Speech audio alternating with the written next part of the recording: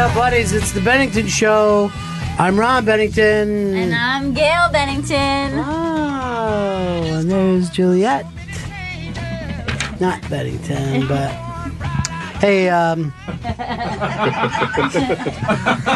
we're all here with you today. It's the only father-daughter radio show in the history of radio. A little later on, by popular demand, and the popular demand came from our own Chris Stanley, but Chris wants to play a bit from the Philly Comic-Con that I did with Big J. Okerson, as well as Bam Margera. And coming up in just a couple of minutes, a friend of mine is stopping in. David Steinberg, not the comedian, the famous manager. He's managed golf claps all the way around. He's managed Robin Williams' career and produced the stuff, the new, I don't have it in front of me, but there's HBO's Come Inside My documentary. Mind.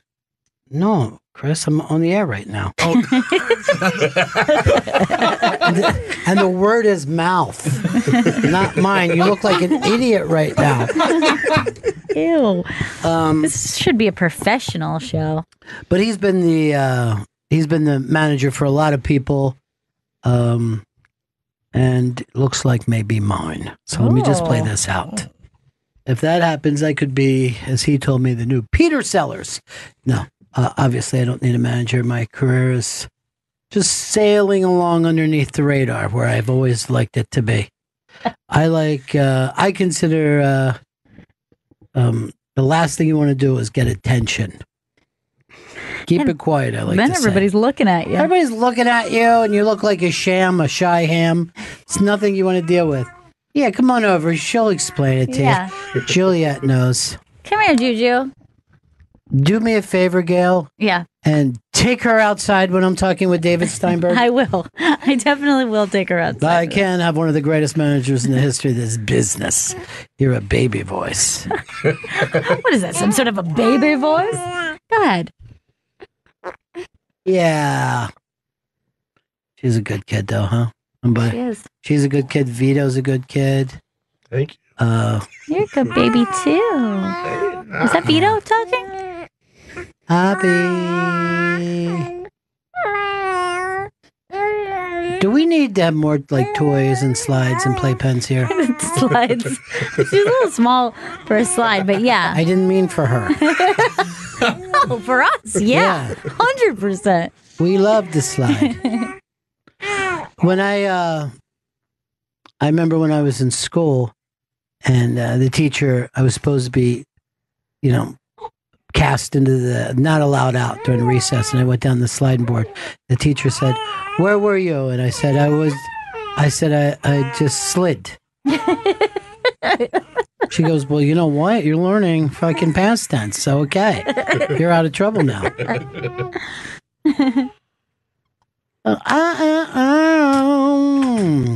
So that's coming up in a couple moments. Are we still doing tickets for the New York Comedy Festival panel? Yes, we are. This is the last day. That's the panel happening tomorrow, November 10th at 2 p.m. at the SiriusXM studios. Ron's hosting the panel. That's offensive. Can comedy survive the new sensitivity? On the panel, Big J. Okerson, Ari Shafir, Lisa Traeger, and Yamanika Saunders. Go to theinterrobang.com for a chance at free tickets. I have real feelings about this. I don't know how you guys feel, but I'm like, if society's changing, it's changing. It very rarely gets yanked back the other way. And it normally, let's say the people who get offended by stuff, they're not your guys' generation. They're the people younger than you. Yeah. And they grew up in a more sensitive time. When I was younger, you wouldn't tell someone that their cigarettes stunk. You know what I mean? Everyone smoked. And it took years and years and years. And they started with first graders and said smoking is bad. And kids used to come home and tell their parents, smoking's bad. You shouldn't smoke. And everyone thought that was obnoxious, but it got to that point. Well, if you think about it in terms of any other art form, right? Like their music changes, taste in music changes, and you can't say like, hey, we have this kind of a band. Why aren't you guys still enjoying grunge music at the same rate we used to? It really is. I mean, that is really even an odder thing that you brought up there, because I'm a rock and roll guy. It's not my decision. Jazz does not move me the same way. Hip hop does not move me the same way. Right. You know what I mean? And people go, would you really listen to hip hop? I feel like I have. It's not built for me. Right. You could get mad at me or I could get mad at you, but I am preferably 70s, 60s and 70s rock. It comes to me easier. 80s, yes. 90s, yes. Then we get past 2000, not so much. Yeah. It's hard for me even to find a new rock band. Yeah. I mean, that is really weird that you are very much of your time, and comedy is going to be the same way. And so, not to be like, I don't know, though. I don't know. You don't think because so? comedy, you can listen to an 18-year-old and you can listen to a 70-year-old. Who knows? Right. If you find it funny, you find it funny. But comedy doesn't age the same way. You see what I mean? It like, ages worse. Yeah, exactly. That's what I'm saying. So comedy from the 1950s, you're not going to be laughing the way an audience that was recorded at that very show would laugh. No, I would agree with that. But a person who recorded in the 60s, yeah, like Robert Klein, could walk out in front of an audience tonight and get laughs. Right. True. And it's very weird. I mean, there's not another art form that does that. So, I guess I should be settling most of this tomorrow doing the thing, but Look, I'm not on the panel. I shouldn't have a say in this. Well, can I tell you? I find it endlessly fascinating because both the things that you said were true, even though they're, somewhat opposed to each other. Yeah. That an old guy can walk out and get laughs, or an older woman. To me, Joan Rivers never stopped being funny.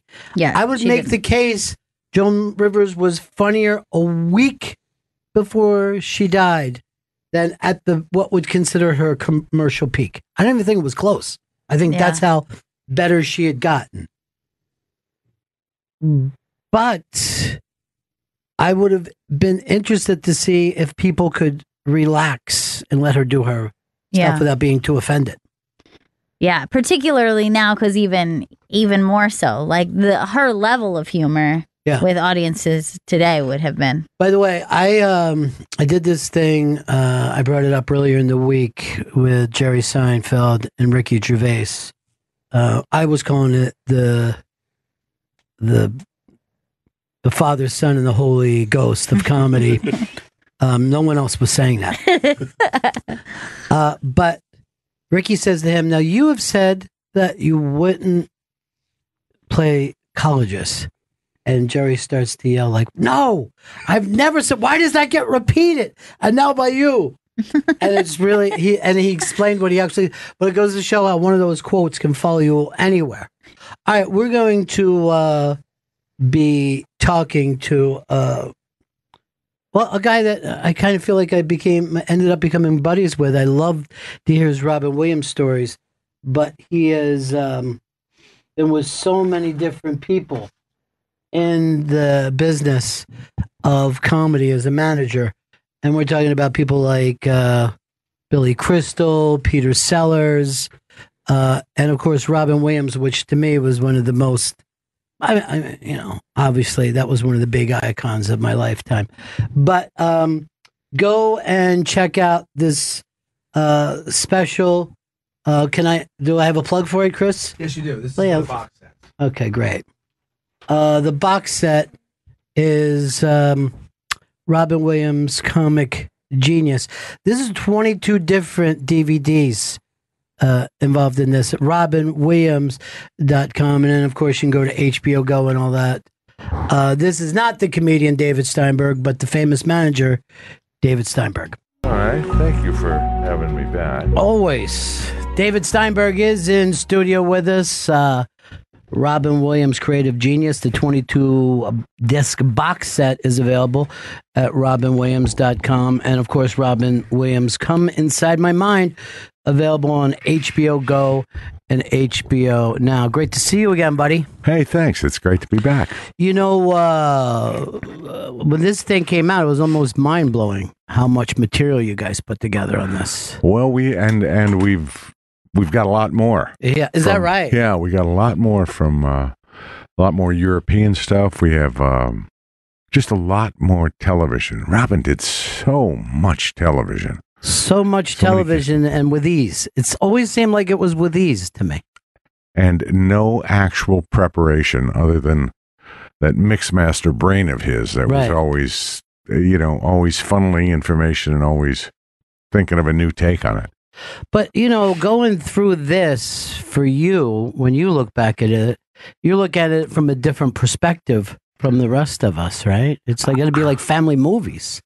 I never thought of it that way, but that's kind of what it is. And when I'm looking at whatever he's doing, I'm thinking about what was going on backstage and what was going on in the ride over and what the conversation about just different topics. And you never knew how much was going on in his head because he could be talking about something and thinking about something else. And he read everything. So, did he have a quiet time before he went out on stage, though? Was there?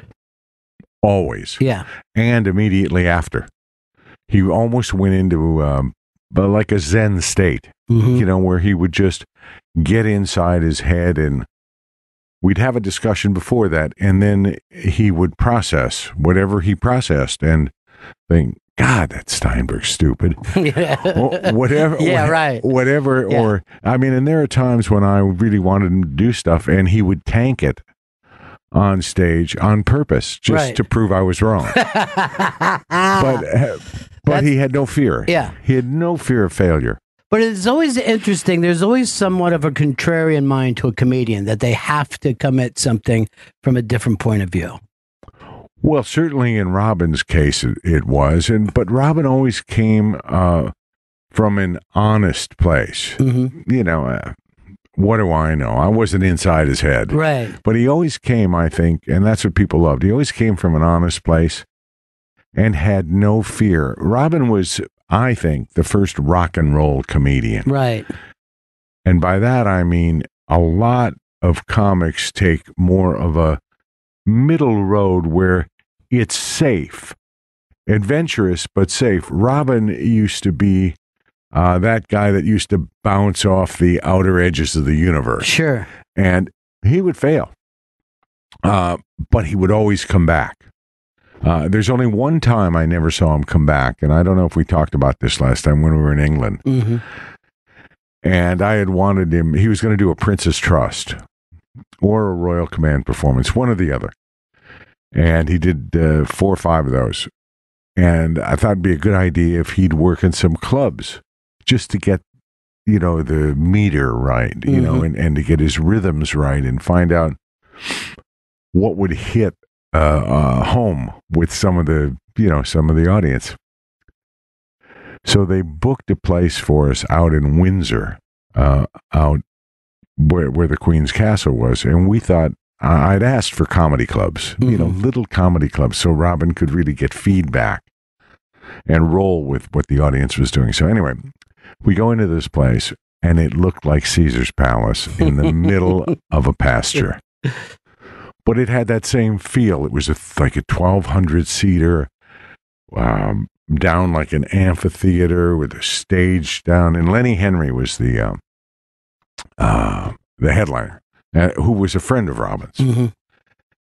So Robin put together what he thought, just some thoughts that he wanted to talk about. And we actually made a list, in order or something.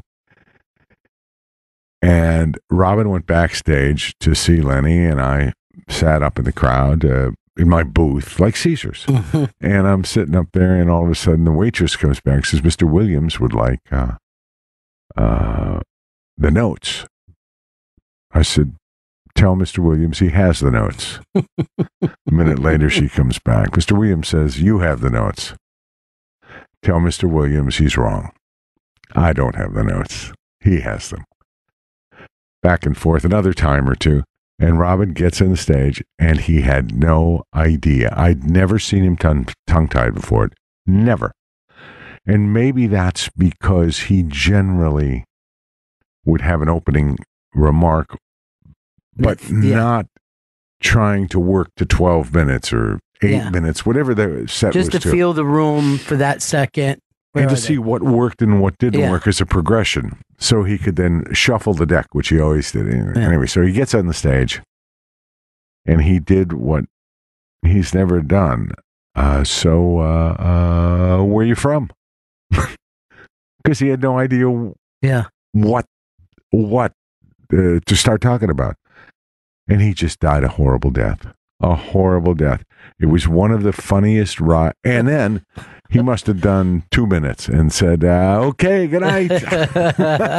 He's totally lost. And we laughed like crazy. I said, wow, congratulations. We drove an hour and a half and learned nothing. But I bet he didn't have even too many of those experiences, even as an open micer when he was young, right? I mean, he was pretty quick to become because he was always working out of desperation, trying to find that next thing. He didn't necessarily have it written down.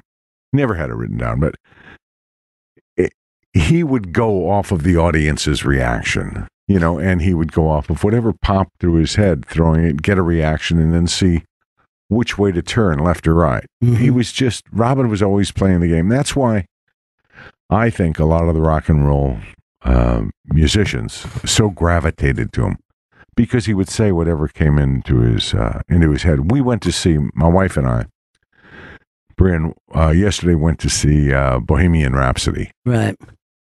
And I was thinking about Robin so much of the time. Some of, the way Freddie Mercury thought he knew how great he was, and he relied upon his own instincts.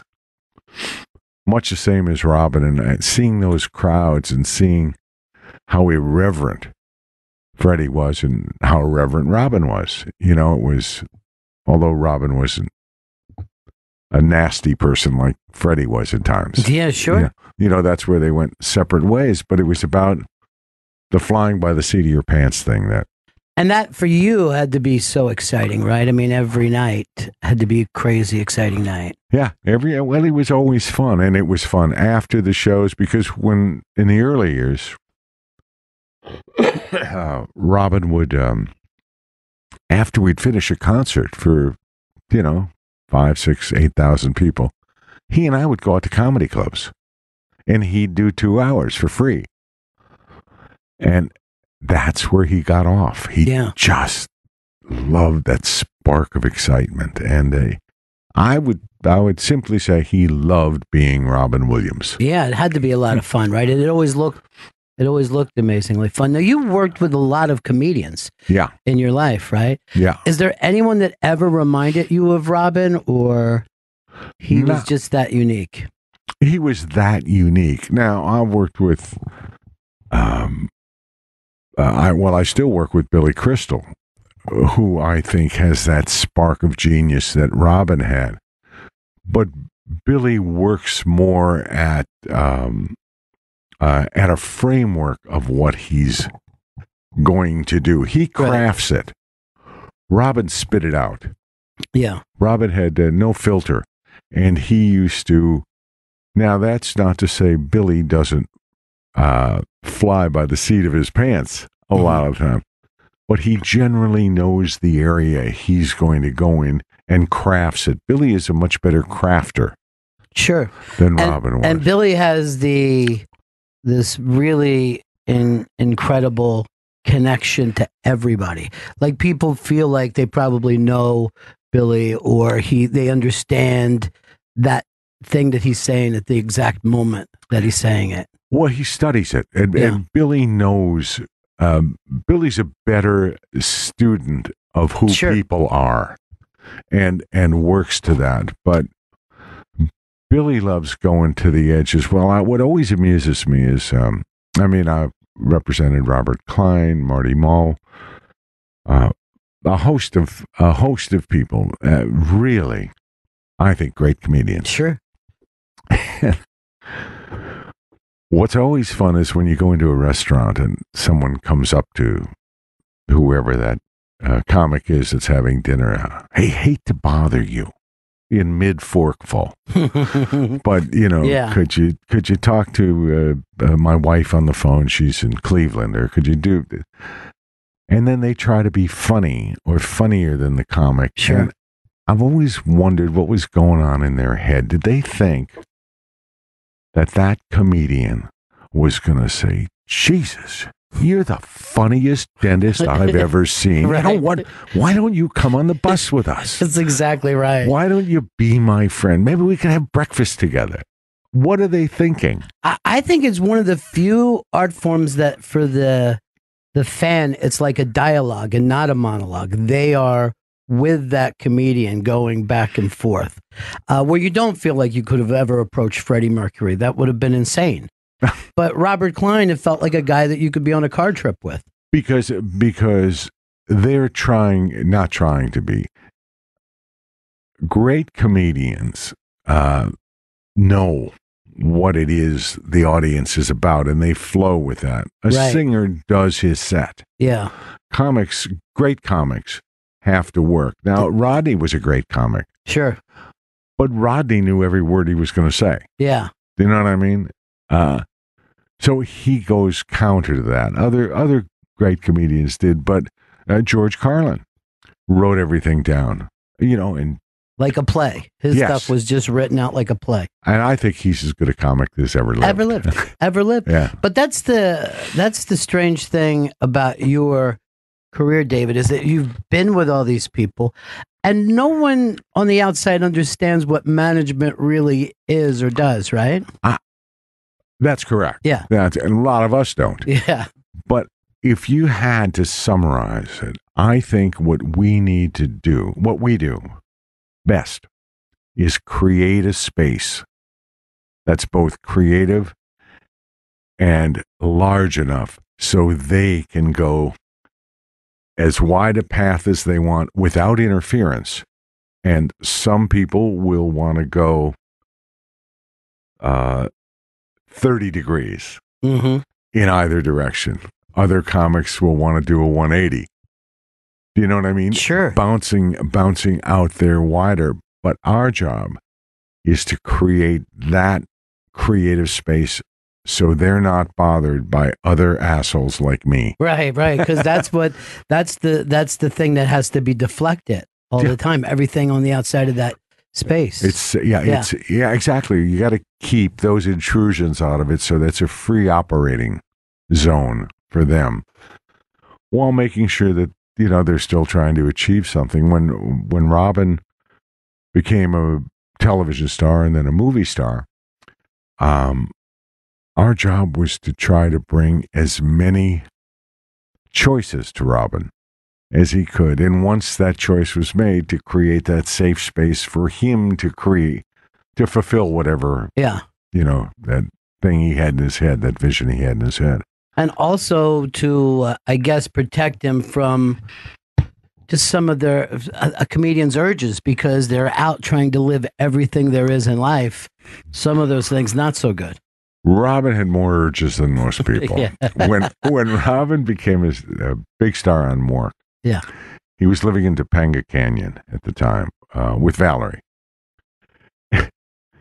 And Robin was a minimum of 2 hours late to Mork every day of the week. A minimum of 2 hours. And when he got in, only a part of him arrived because he was so trashed from the night before. So management took control here and got him an apartment across the street in the same building as Mae West on Rossmore, where across the street from Paramount.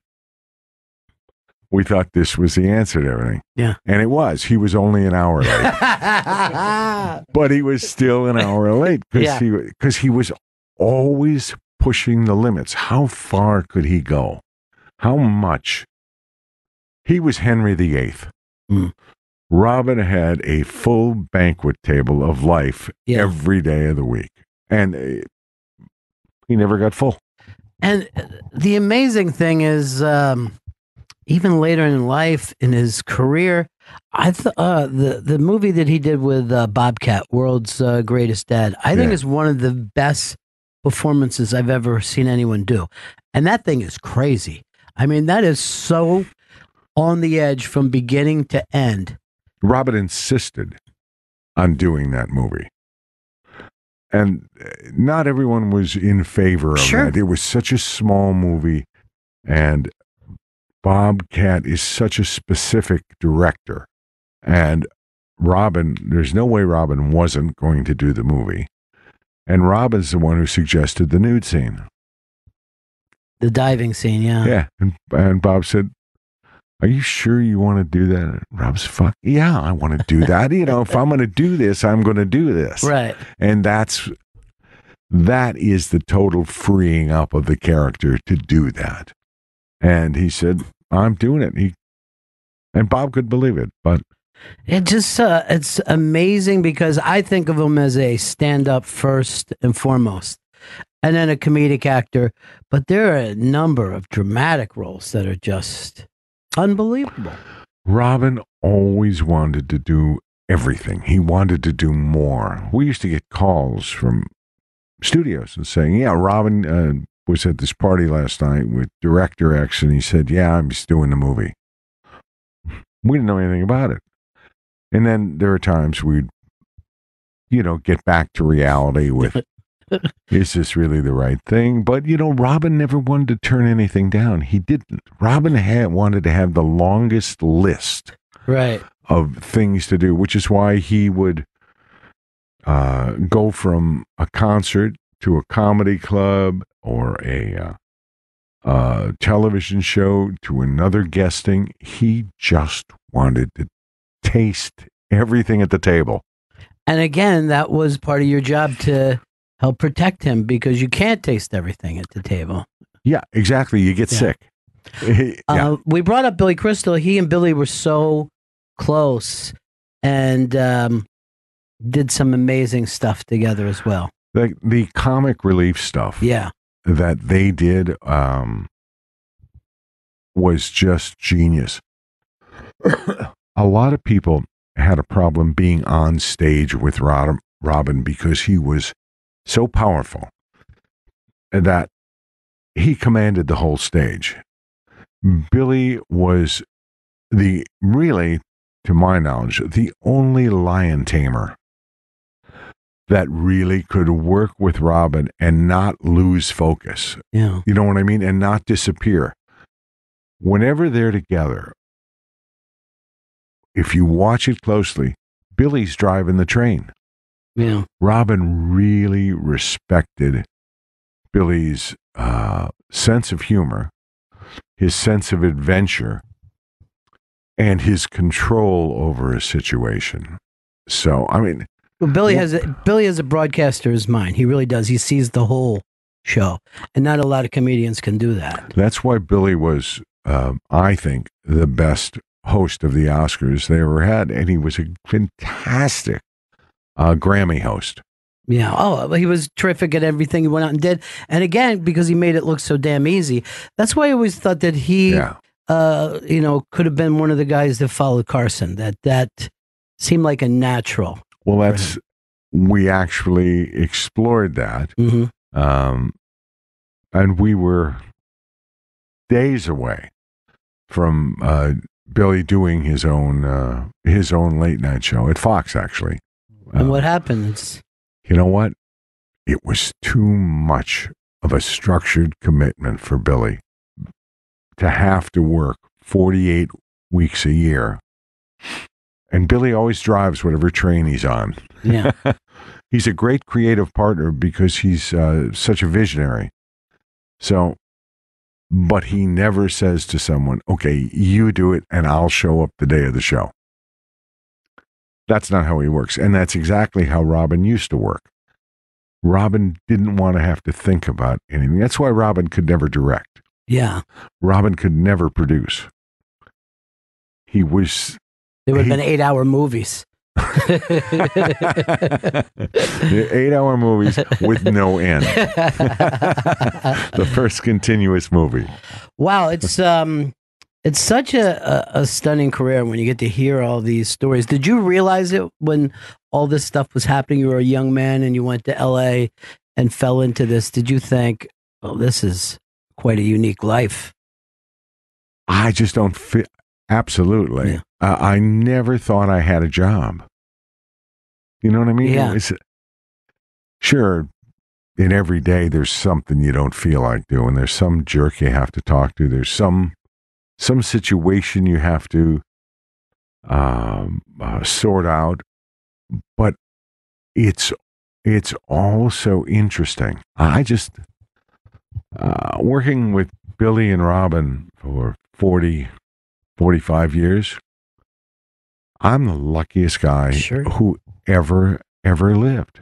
I mean, how many people do you think are even on the planet that could understand like what you do? Is there I'm the only one. You're the only one. I'm the only one. No one else gets it. Yeah. Everyone else who got it is dead. Socrates, gone. Who do you get together with and go over some of these stories, though, when you have a chance? I know you're good friends with George Slaughter, and is there other folks like that? Well, there are, other people, and one story begets another. Right. And so someone will be talking about an experience and that'll spark something in my head. Like right now, if you ask me to list the stories, I couldn't. They all come out of something. Do you know what I mean? Yes. They're all the start. Oh, yeah. I did that. Oh, yeah. I did that. I mean, it makes me think of the first time we were in England and Robin did a command performance for the Queen. And the only thing they told him, because it was the BBC, the only thing is you must never make eye contact with the Queen. You can do anything else you want because we can always edit it. You know what I mean? Yeah. The very first thing, Robin gets on the stage and she was up stage left in a box. He goes down on one knee and salutes the Queen, like he was being knighted. Yeah. The place went batshit. And I'm sure Robin had no idea what was going to happen. It's just something he had to do.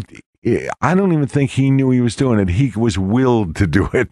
It's kind of the Garden of Eden story where like, just not this tree. Yeah. Everything else is fine. It's all yours. Stay away from this tree and then drawn to to do it. But that's how he was wherever it is that he went. And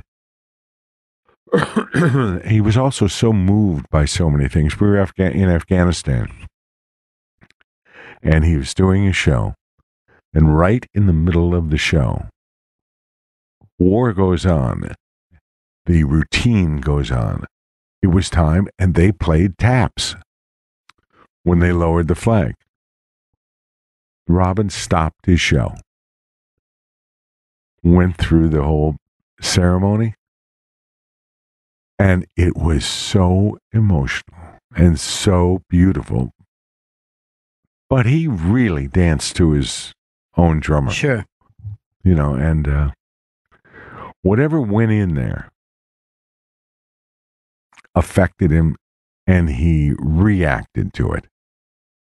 Unlike working through, he never ignored things. Yeah. Never ignored stuff. I mean, one of the shows, there were thousands of soldiers and there was a bunch of guys standing on tanks smoking.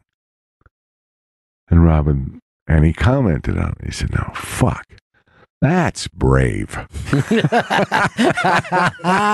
there's people in a fuel dump flipping cigarettes, but it happened. So he talked about it. He went with it. Yeah. Robin Williams, Comic Genius, the 22-disc box set, available at robinwilliams.com. Also, Robin Williams, Come Inside My Mind, available now on HBO Go and HBO Now. I know of a couple of churches very close to where we are right now, where Robin would come in on, the secret meetings and just come in and work with people and take over those meetings. And they're kind of very famous inside that program. But it just always seems stunning to me that he could walk in and do what would be an hour special on something that a big part of the world would never even hear about or know that those things exist. Robin, throughout all the years that I was with him, there were 100 occasions where he would go. There was a particularly heinous crime in California performed by just a beast of a guy and a young girl. And she was killed. And we knew that her father had made it very clear that Robin was a particular hero of his. And Robin, unannounced, would leave the city and go visit, or when he was in a different city, he would go to visit hospitals. And the only thing that we insisted on, that Robin insisted on, it all came from Robin. You know what I mean? Mm-hmm. All the good came from him. That there was no press. That when we went to Afghanistan, those were all private cameras. We wouldn't allow anything. He didn't want this for any kind of publicity value or anything like that. Like a lot of the guys who do it. Mm-hmm. Kid Rock goes to visit the troops a lot. Toby Keith, a lot.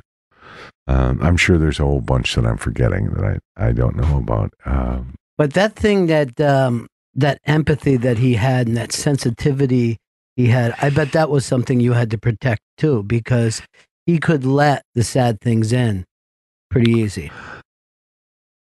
But when he let the sad things in, it ended up at a good place because it means he was feeling. Robin always felt what was going on around the world, particularly in all situations. And I don't think I never consciously blocked any of that out, because it took Robin to a place where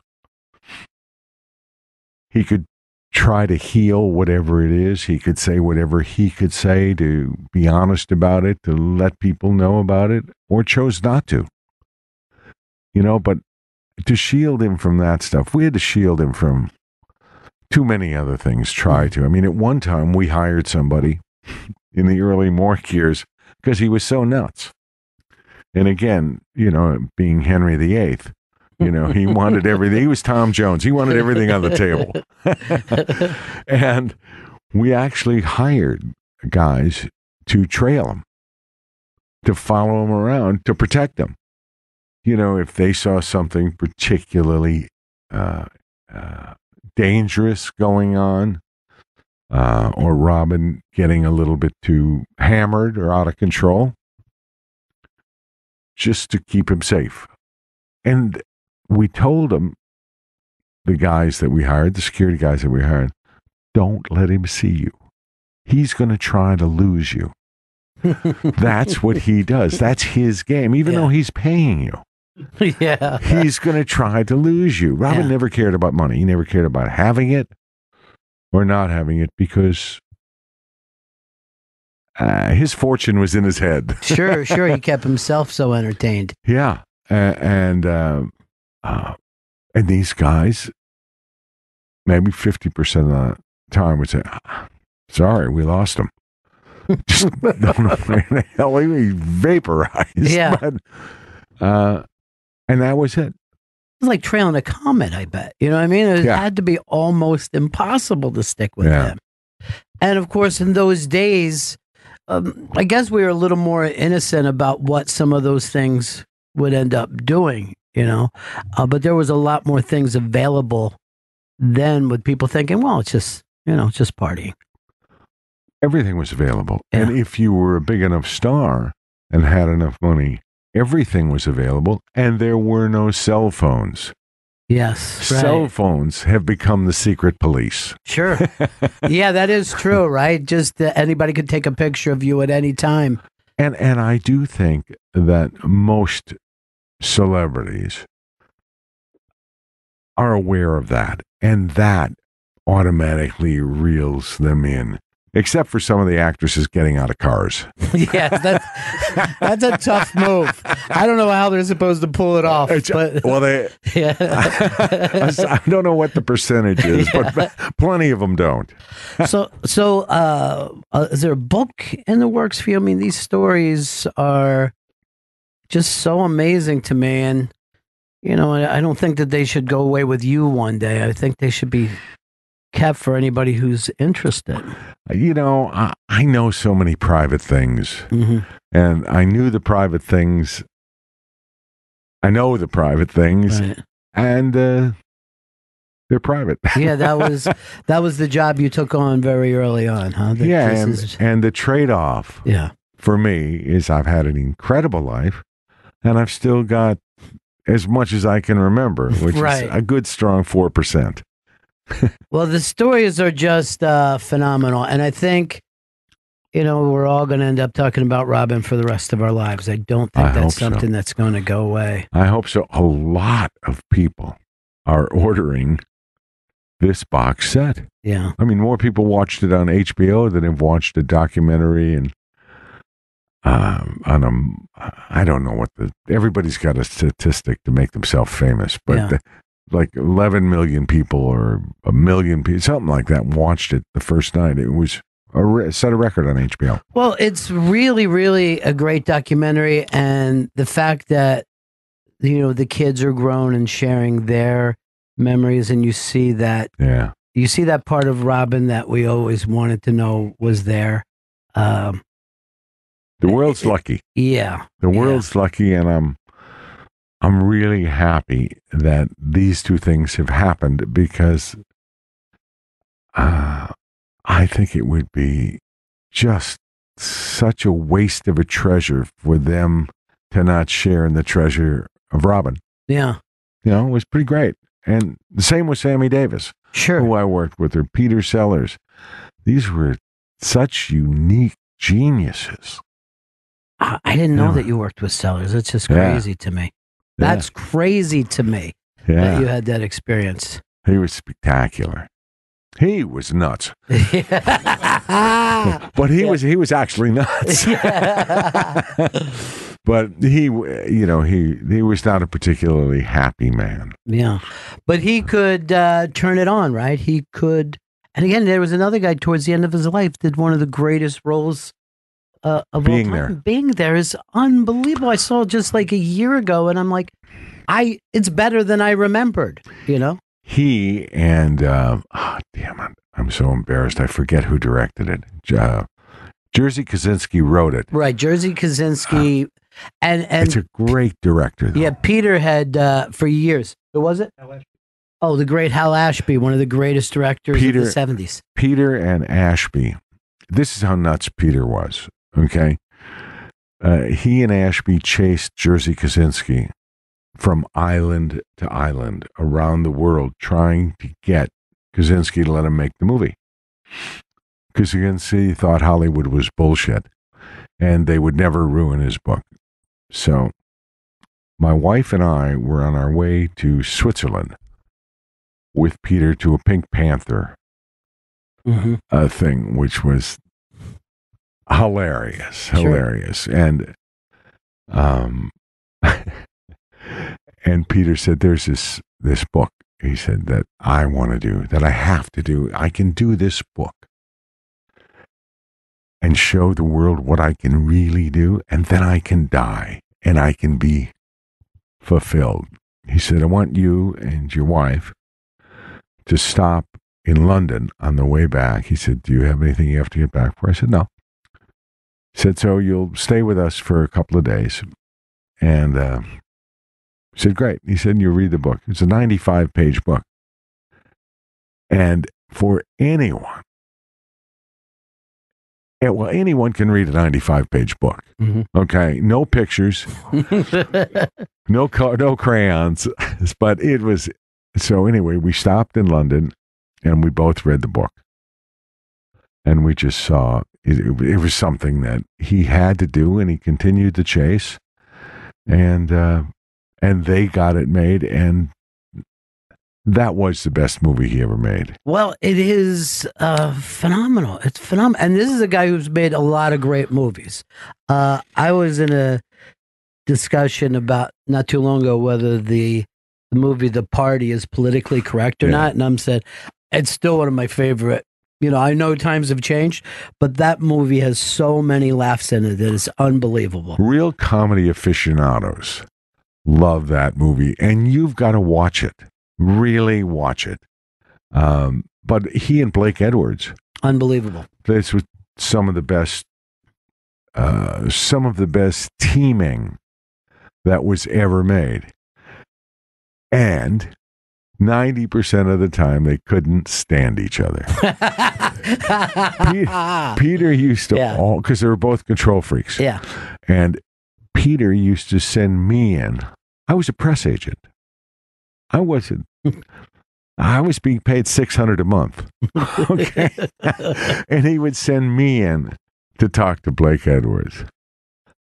But Blake Edwards couldn't. You know what? He would sooner not step on an ant than step on me. That's how much control I had. But finding that chemistry, I guess, was also a big part of your job. I mean, like with, Good Morning Vietnam or whatever, that thing that you could see how many times that could have went off the track and not worked, you know? Well, the relationship he had with Barry, which they had up until he died, was really special. Billy Crystal has that same relationship with Barry now. Is that right? You know, they were all very close knit. So, well, Barry was a comedy writer, or even in a stand-up. He was in a team, right? Yeah, when he was younger. Yeah, who was the guy? The guy from Coach. Yeah, yeah. That's hard to believe, right? Yeah, and then he wrote for Carol Burnett. Barry's really he's a talent.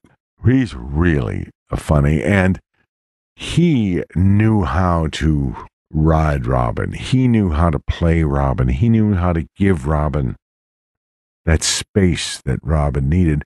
All of those, the riffs, the microphone riffs, the radio riffs, Robin and his wife, Marcia, and myself, we did those till 2 or 3 in the morning each night before he did them the next day on the set. That's how fresh they were. And then Robin would discard what we had all done and do whatever he wanted. But I mean, those were not too long ago. I think they're on iTunes. I just went back and just listened to them as comedy, and it's pretty damn amazing.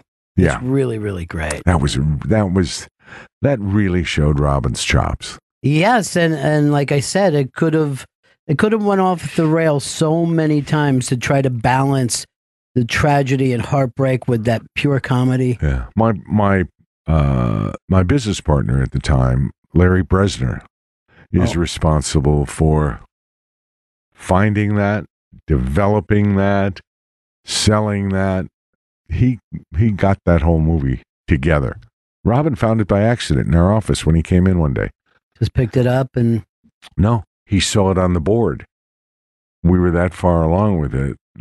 Larry had put each scene on the board like they do when they make a movie. And Robin came in and says, what's that? That's a movie we're making. And he said, can I do it? You want to read it? I can't imagine anybody. So he wanted it. I can't imagine anybody else in that role, though. I don't know how you could pull that off. Well, we didn't have anybody else. Nobody else. Nobody was being thought of. No. We weren't at that place yet. We didn't have a director at that time. Barry was brought in very late in the game, and it was Jeffrey Katzenberg who got him. Wow, that's interesting. Yeah.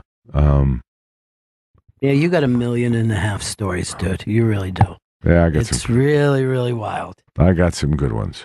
RobinWilliams.com. And of course, you can go to HBO Go and HBO On Demand for that. It's so great to see you. I'm glad that you stopped by. Thanks. This is so much fun for me. It's great for me. It's like I'm queen for a day. David Steinberg, I'll see you next time, my friend. Thank you. I need my phone plug. I don't know what happens in this world with this phone of mine. It's just always running out. All right, how long before we're back on the air? Oh, we are on the air, Ron. I don't really see how the phone plug thing is good radio. Coming up in a little bit, and Chris tells me this is by popular demand, but I refuse to believe it. It's when me and Big J and what's the guy's name? Bam Margera. Bam Margera were in Philly at the Philly Comic Con. 3 best friends. 3 best friends. One of us drowsy. It was a very, very weird gig. And then Chris, who was there, never comes to one of my gigs. I was in Poughkeepsie last week. There's a train that basically runs into the club. It's that close. And what's that, baby? Yeah. Yes. I know, Chris. What I'm saying is, Chris didn't take the train up, but then I start getting texts from 4:15 on. How's the room? How's the room? How's the draw? Why are you curious, Chris? I should have just went. I would. No, you should have just won if Jay was there. Yeah, that's what I was thinking. Is like, because both masters. He serves 2 masters, Gail. I serve but one master. Jay. Ron Bennington. That's it. False. False what? That's never the end of A something. false. That's a false. Ba, ba, ba, ba. So this is a very strange show, but of course, Chrissy feels like he's a little behind on his Thanksgiving plans, which I'm just going to make the announcement now. Looks like it's going to be a total disaster. No. Don't say that. This year, Thanksgiving is going to get Stanley'd.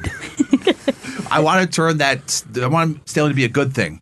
I want that to not be a negative fucking connotation. Hey, dude, the baby. How many Yeah, times I got come to tell you? on, Apologize. dude. Apologize to I everyone. don't ask much for her. Just that you accommodate my baby at work every day. Is that too much? It should not be, no. I mean, It's that's not- radio, dude. Every radio show has a baby in here that you have to watch your mouth around. Where's her pack and play? God damn it. Look, Earl keeps making beautiful faces at the baby. He loves her, and he's good with babies. Ladies. If he, She was yawning. I don't know if he would, I don't know if there's a male version of Mammy, I guess. Earl, is the term Sammy? Earl, do you wear those glasses every day? Yeah, they're mainly for distance. When did you start wearing glasses? A while. At least 10 years, Really? just off and on. I think it takes your threatening image away. I like you looking like Scary Earl. But I'd never punch him. I see those True. glasses, and I go, I can't possibly. Is that right? We still don't punch people with glasses because They could shatter. Isn't that the idea? They I could don't know shatter, if right? they shatter anymore. I mean, I don't think most of us would be putting scary glass this close to our eyes. Holy shit, has anyone ever come up with a nice jagged glasses? That could be the name of us. I have a friend who has a glass company called, I think it's something Bunny? Bunny Eyes. Bunny Eyes. Yes. Bunny Eyes. And she owes me a favor or two.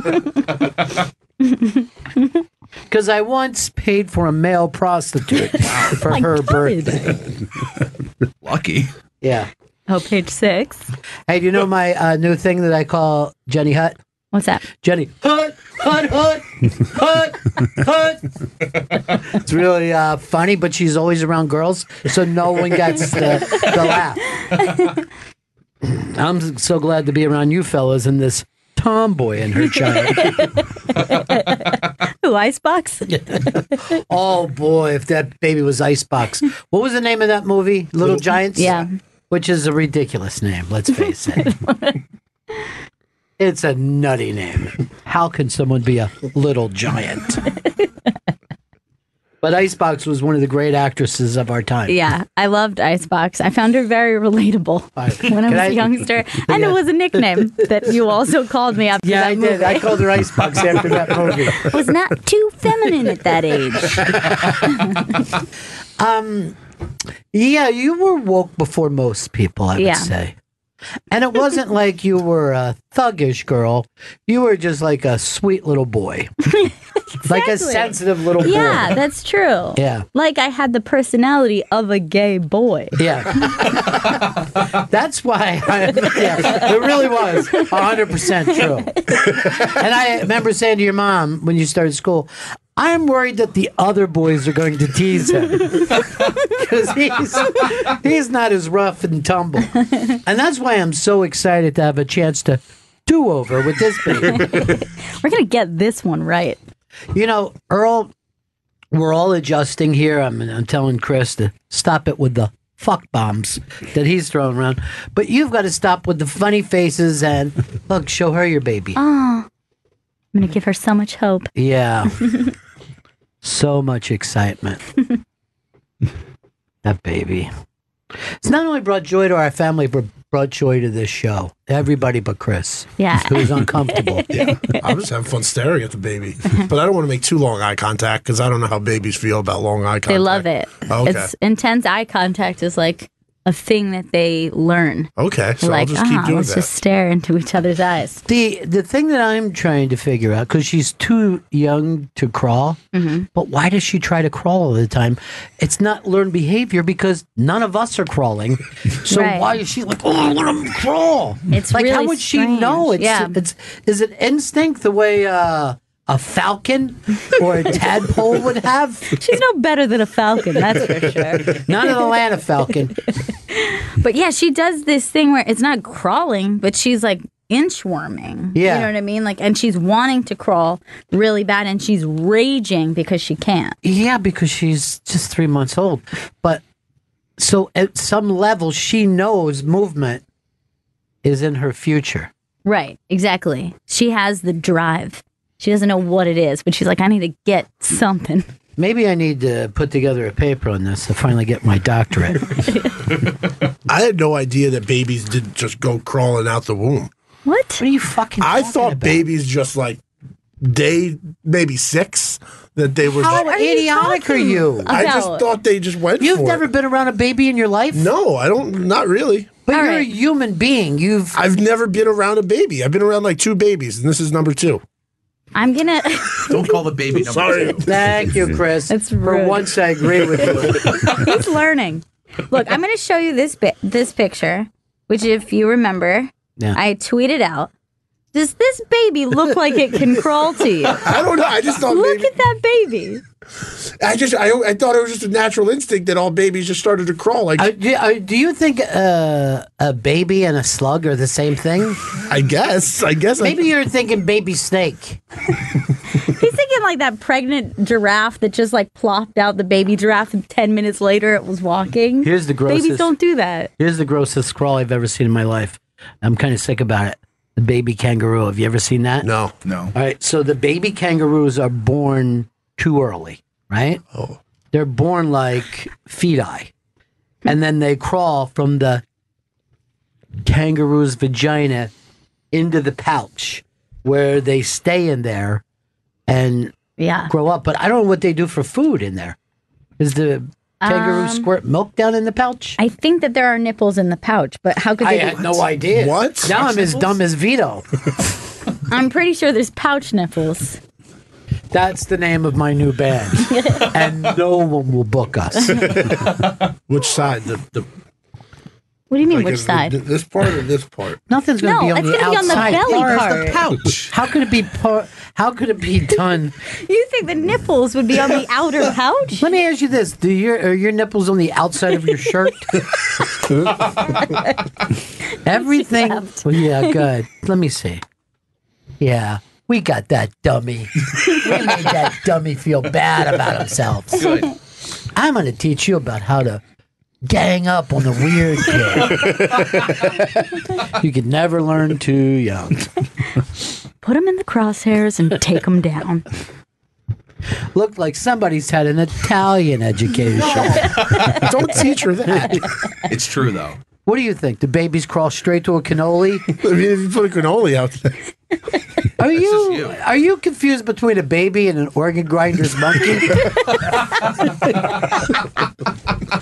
He sees that. He's like that. This organ grinder sure has a nice baby. Vito, what? There's no way that you could live in New York City and be as country as you are. You are straight country. Hillbilly. I don't deal with what I don't deal with. You're a fucking slack-jawed mouth breather. But not even like Southern hillbilly, like Appalachian. Sure. Like, Like some... Way out with like XXX jug.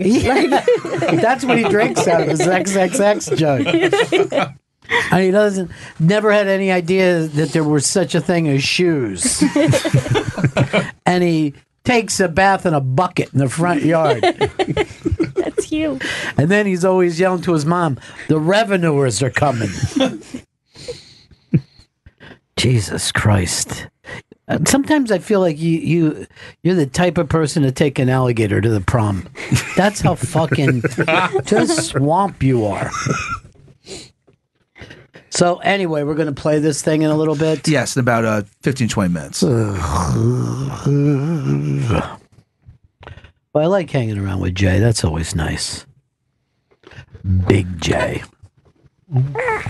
What is it, baby? You excited about Jay? What do you want to say about Jay? It's a shame about Jay. She loved his special. I wonder who doesn't. What was the name of that? All of them together, they were the Degenerates? Yeah. Yeah. I don't know if I'd want to be presented in that way. I think they thought about Degeneration X, and they I were like, would wait a love that. second. I would love that. Those youngsters are changing everything. A couple of crazy kids. Yeah. In the meantime, two of them were like 40 when they started it. I got a little bit of the Odge today. Oh, no. We got any Odge pills? We should. In the office. Vito, you know what that means. Don't worry about it, That's Vito. your language. Vito, you don't have to get on your mule and go down out of the mountain. It's not far enough for a mule. Or your Italian version of the mule, the gondola. I saw him with a gondola going down the East River. Earl, is it always great for black people that there's such a thing of Italians? I can't get mad about that because it would be really offensive to get mad about There's it. no good way to do that. That's right. And I'd rather the baby doesn't find out about racism. So Yeah. No. She doesn't see color. Yeah. No, she actually can't see color yet. Is that true? No, that's actually the first month I think they start to get. I didn't know that you couldn't see color for a while, honey. I'm sorry. And I'm sorry that Vito's been locking eyes with you. I was told that locking eyes is a good thing for babies, so now I'm trying to do it as much as possible. Why don't you lock eyes with Earl for a while, and then the two of you can make out? Okay. Vito, Why don't you put on a wig and pretend that you're the girlfriend? The other one, make sure that you're coming back from war. Darling, I told I would return to you. She's a good baby, though, isn't she? I mean, could there be a better baby? No. I'm just worried that my baby, Chris Stanley, is going to feel like left out. I'm trying to avoid eye contact. Are you with my really other baby. vaping in front of a baby? Oh my it's God, vapor. no. Yes, it's vapor. And two, she can learn that bad habit. Oh, God. I thought the vapor was safe, but I didn't think about the habits and stuff. The vapor was safe? Yeah. Like The vapor isn't safe. You're spewing some kind of chemical out. You know what they said that vape juice is made out of? What? Cancer cells. What? Oh No. my God, Chris, you're done I for. was told this was better than cigarettes. Better. Nobody said, even the vape companies don't say it's better than cigarettes. They just haven't outlawed it inside. Although I think they don't like it here, right? Yeah, they don't like it here. In a lot of bars, they'll tell you not to do it inside. You know, my biggest problem is when he comes outside to vape. I'm like, what are you doing? You look like an idiot out here. There's a sign downstairs in front of our building saying no smoking or vaping. So they had to make new signs. For you. Then they have an ashtray there. I know. No one says that you can't smoke there. That's the smoking area. No, there's a sign like the pit area. Like there's a sign that says no What's smoking. the pit area? We're like that Metro Cafe. That's where we all mosh. That's Post-work not in mosh. front of the building. That's the basement. You're fucking... The general admission area. Do you hear how stupid Aunt Chris is? He's a dummy. God, what a face she has, huh? I know. It's the face that makes her so cute. It's like the Yes. whole head of it. Yeah. And the little feet. And what kind of shoes are they? Those are the only kind of shoes that you would not be able to walk in. Yeah, these are mostly for warmth. There's not even anything, no tread. I wonder if any restaurant would say, I'm sorry, she's not dressed properly. We say hard shoes. I went into a place one time, and it was a cigar bar, and we were not permitted inside because of Fez's childish-looking sneakers. Nuh-uh. Yes. Yeah. Oh no. Yeah. So I can't imagine he took that well. no, he was pissed, right? So then we're with right-wing Tommy Z. And Tommy Z's like, he really wanted to smoke cigars, and this was a cigar place. And he's like, well, okay, buddy, we'll see you.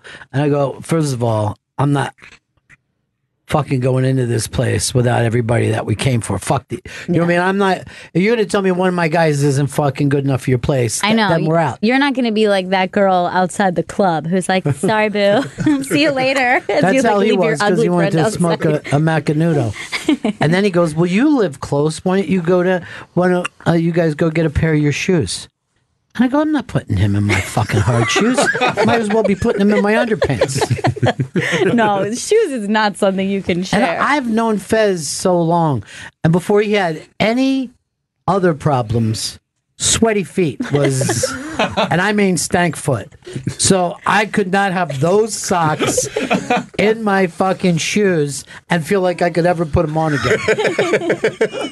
I mean, most people don't know this, but I've been with him in many quiet places, and you just hear him when he's walking. Squish, squish, squish. We would be going places, and he'd be like, can I stop and wring out my socks? What a good baby, huh? Yes, you're a good baby. She loved that story. Well, Pop has a lot of stories for you as time goes on. I'm going to tell you how once I was a voiceover artist on the Flintstones. I played the part of Pebbles. Did she just say that? Oh my God. Joe, was that you, baby? I'd like to right now have a spelling test against Vito. At the very least, it'll be a tie. It's a draw. Yeah. Earl, you're very quiet today. Oh, just like, hi, baby. Yes. We having fun with the baby. Yes, I understand, but we're on the I radio. understand. We're at work, Earl. Okay. Gail's holding the baby and less distracted than you. No, I love kids. What am I gonna do? Oh, Love babies. oh. Just save that and put that aside in case we need Where, it where's later. her monkey? She's got that in her bag. That's my favorite. Really my thing. bag. I don't know why I have that's her bag, and everything I own is hers now. That idiot forgot her bag.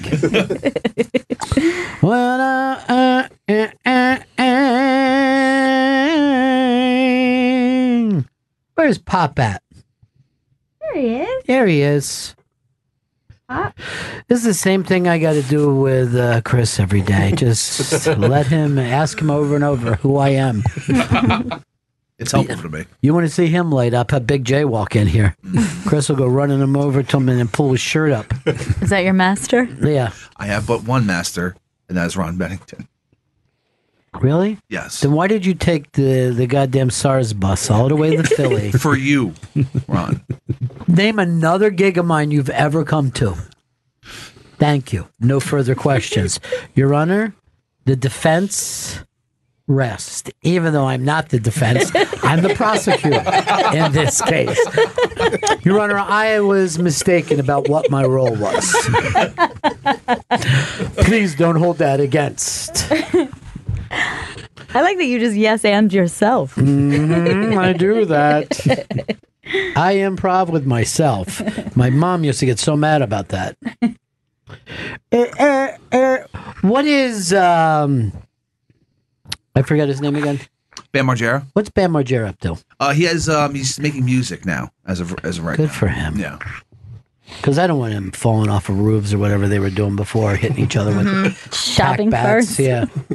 No, a lot of it had to do with shopping carts. Oh yeah, a ton of them. I think he has one of those Cameo pages too, where you pay people that? to send you a video of themselves. Like you like pay them like $50. Sexual in it? No. Just like they're like talking to you. They're just like, hey, like if you ordered one, it'd be like, hey, Gail, what's up? It's Bam Margera, your buddy. How's everything? Have a good birthday. How much is this going to set me back? Why don't they just FaceTime? It's a video message. They don't do live because then you would have to like keep talking to them. Yeah, but put a clock on it, just like you were in a cab. That's Cameo's just in the business of. Look, I'm trying to tell you how we can make money when we can fucking blow Cameo out of the thing. Like you could talk to celebrities and you could just watch the price go up all the time. You got to give them a credit card. Well, that's the best thing when you're pitching something. Is like, you guys know Cameo, right? It's like that, but live. Yeah. Cameo. Yeah. She loves Cameo. Who do you want a cameo from? Probably some little cartoon animal. What show is she watching right now? She doesn't have shows of her own. She just really enjoys what I'm watching. Whatever is light and sound flashing in front of her. Well, she should be watching C-SPAN. She would love it. You should be watching the Fred Rogers Show. Oh my God, you're gonna love him. He's the best. I'm gonna put on a dead man for you. Does that scare you? I wonder if she has any memories of the last life. I sometimes feel like she does. Like she does this thing that's very peculiar to me, where she looks at her left hand specifically like this, like puts it out in front of her and stares at it. And I always think that she's thinking, where's my ring? It just looks like she's like staring at her hand like she was missing something. Hold on, Chris got a text and it took over everything. All right, two things could have happened. She could be going, what happened to my wedding ring? Or, my last life, my hand was cut off. Oh no. What did you do? What does everybody think she did in the last life? Stole bread. What? Oh, this is about the hand cut off thing. I thought we were saying how'd she lose the hand. I thought she was a butcher. Oh my God, this is all hand related? Yeah. Earl, what do you think she did? I think she was a singer and was doing a diva move with But the how did she lose her hand? I guess meat grinder? She was a butcher? Charlie tells me you're a bitchin'. You know not to steal bread now, don't you, baby? Yeah, you learned your can't lesson. Steal that bread. You can't be a little bread thief. And what kind of court would chop the hand off a baby for stealing some stale bread? Your Honor, I'm back again. Remember, I just won that case against Chris Stanley, the man who serves two masters. I serve but one. Not according to the court of law. Damn it. What a baby. I think the show's become so much nicer that we have a baby hanging around. So gentle Yeah. and calming. And it helps us talk down to the audience now. Do you understand? Huh? No, you don't. Do You you? know that we're going to break? You get that now, don't you? It's Bennington, the show for and by babies. Go ahead and put the Bennington Show on your radio and go out for a couple hours. We'll keep an eye on the little rug rat. I bet she hates being called the RR word. That's just as bad as some others I've heard. Yeah. Right, Earl? Yeah. Yeah. Earl's in. Yep. Yeah. Yeah. None of you guys teach her the N-word, and that goes for you too, Earl. Seriously. I loathe that. I mean, word. if you're singing rap. Don't even say All it right, in front of her. use it Or in say- zero context. They repeat. Yeah, they do I want that to be your first word. You know, Why would you jinx it like that? I'm terrified. I wouldn't even think an Italian would say this. I'm not even comfortable with the initial. There's the guy who owns Mediate. Just walked by. Dan Abrams. He does a show here now. Oh, nice. Yeah, lots changed since you've been gone, Gail. Like, for instance, Dan Abrams. I think I'm able to pick this up. Take your time. Take your time. You know, it's not that big of an adjustment for me. I understand you're confused right now. So much is happening. All right, why don't we do this? We'll take a break, and I'll bounce the baby. And when we get back, Chris, We'll be playing your appearance at the Philly Comic-Con with Big J. Okerson and Bam Margera. as you can understand, all the comic book fans were so excited to see the three of us. You guys got any new comic books coming out? No. We don't write them or read them. Right back, Bennington. We'll be right back. This is Faction Talk 103, The Bennington Show.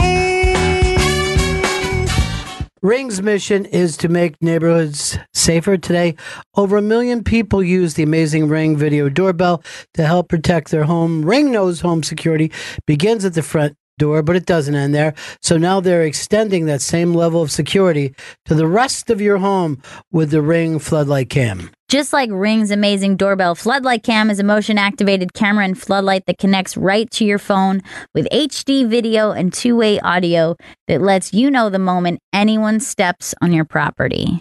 See and speak to visitors, even set off an alarm right from your phone with Ring Floodlight Cam. When things go bump in the night, you'll immediately know what it is. Whether you're home or away, the Ring Floodlight Cam lets you keep an eye on your home from anywhere. Ring Floodlight offers the ultimate in home security with high visibility floodlights and a powerful HD camera that puts security in your hands. With Ring, you're always home. Save up to $150 off a Ring of security kit when you go to ring.com/comedy, ring.com/comedy. That's ring.com/comedy. Faction Talk 103, it's The Bennington Show. What's going on, Philadelphia? You guys all right? Crackle, crackle. That's your, That's the thing from the show. yeah, from Crackle, crackle, guys. Fucking, wow. Yes, how are you? Listen, we're going to do the Beetle Bailey lookalike contest in just a couple moments. That's the last time I read a comic, if I'm going to be totally honest with you, Jay. Beetle Bailey? It goes back a ways. There was Jughead and Beetle Bailey, and then I was out. But That's comic strips. You never got into the comic book world. I had no idea that it came in a book. This is very exciting. I know they have movies out. I haven't caught any yet. You thought you had to always just eat gum if you wanted to read comics? Yes. I wouldn't say like, hey, excuse me, I didn't get the stick of gum I was looking for with this comic. Now, my favorite, there's Black Panther.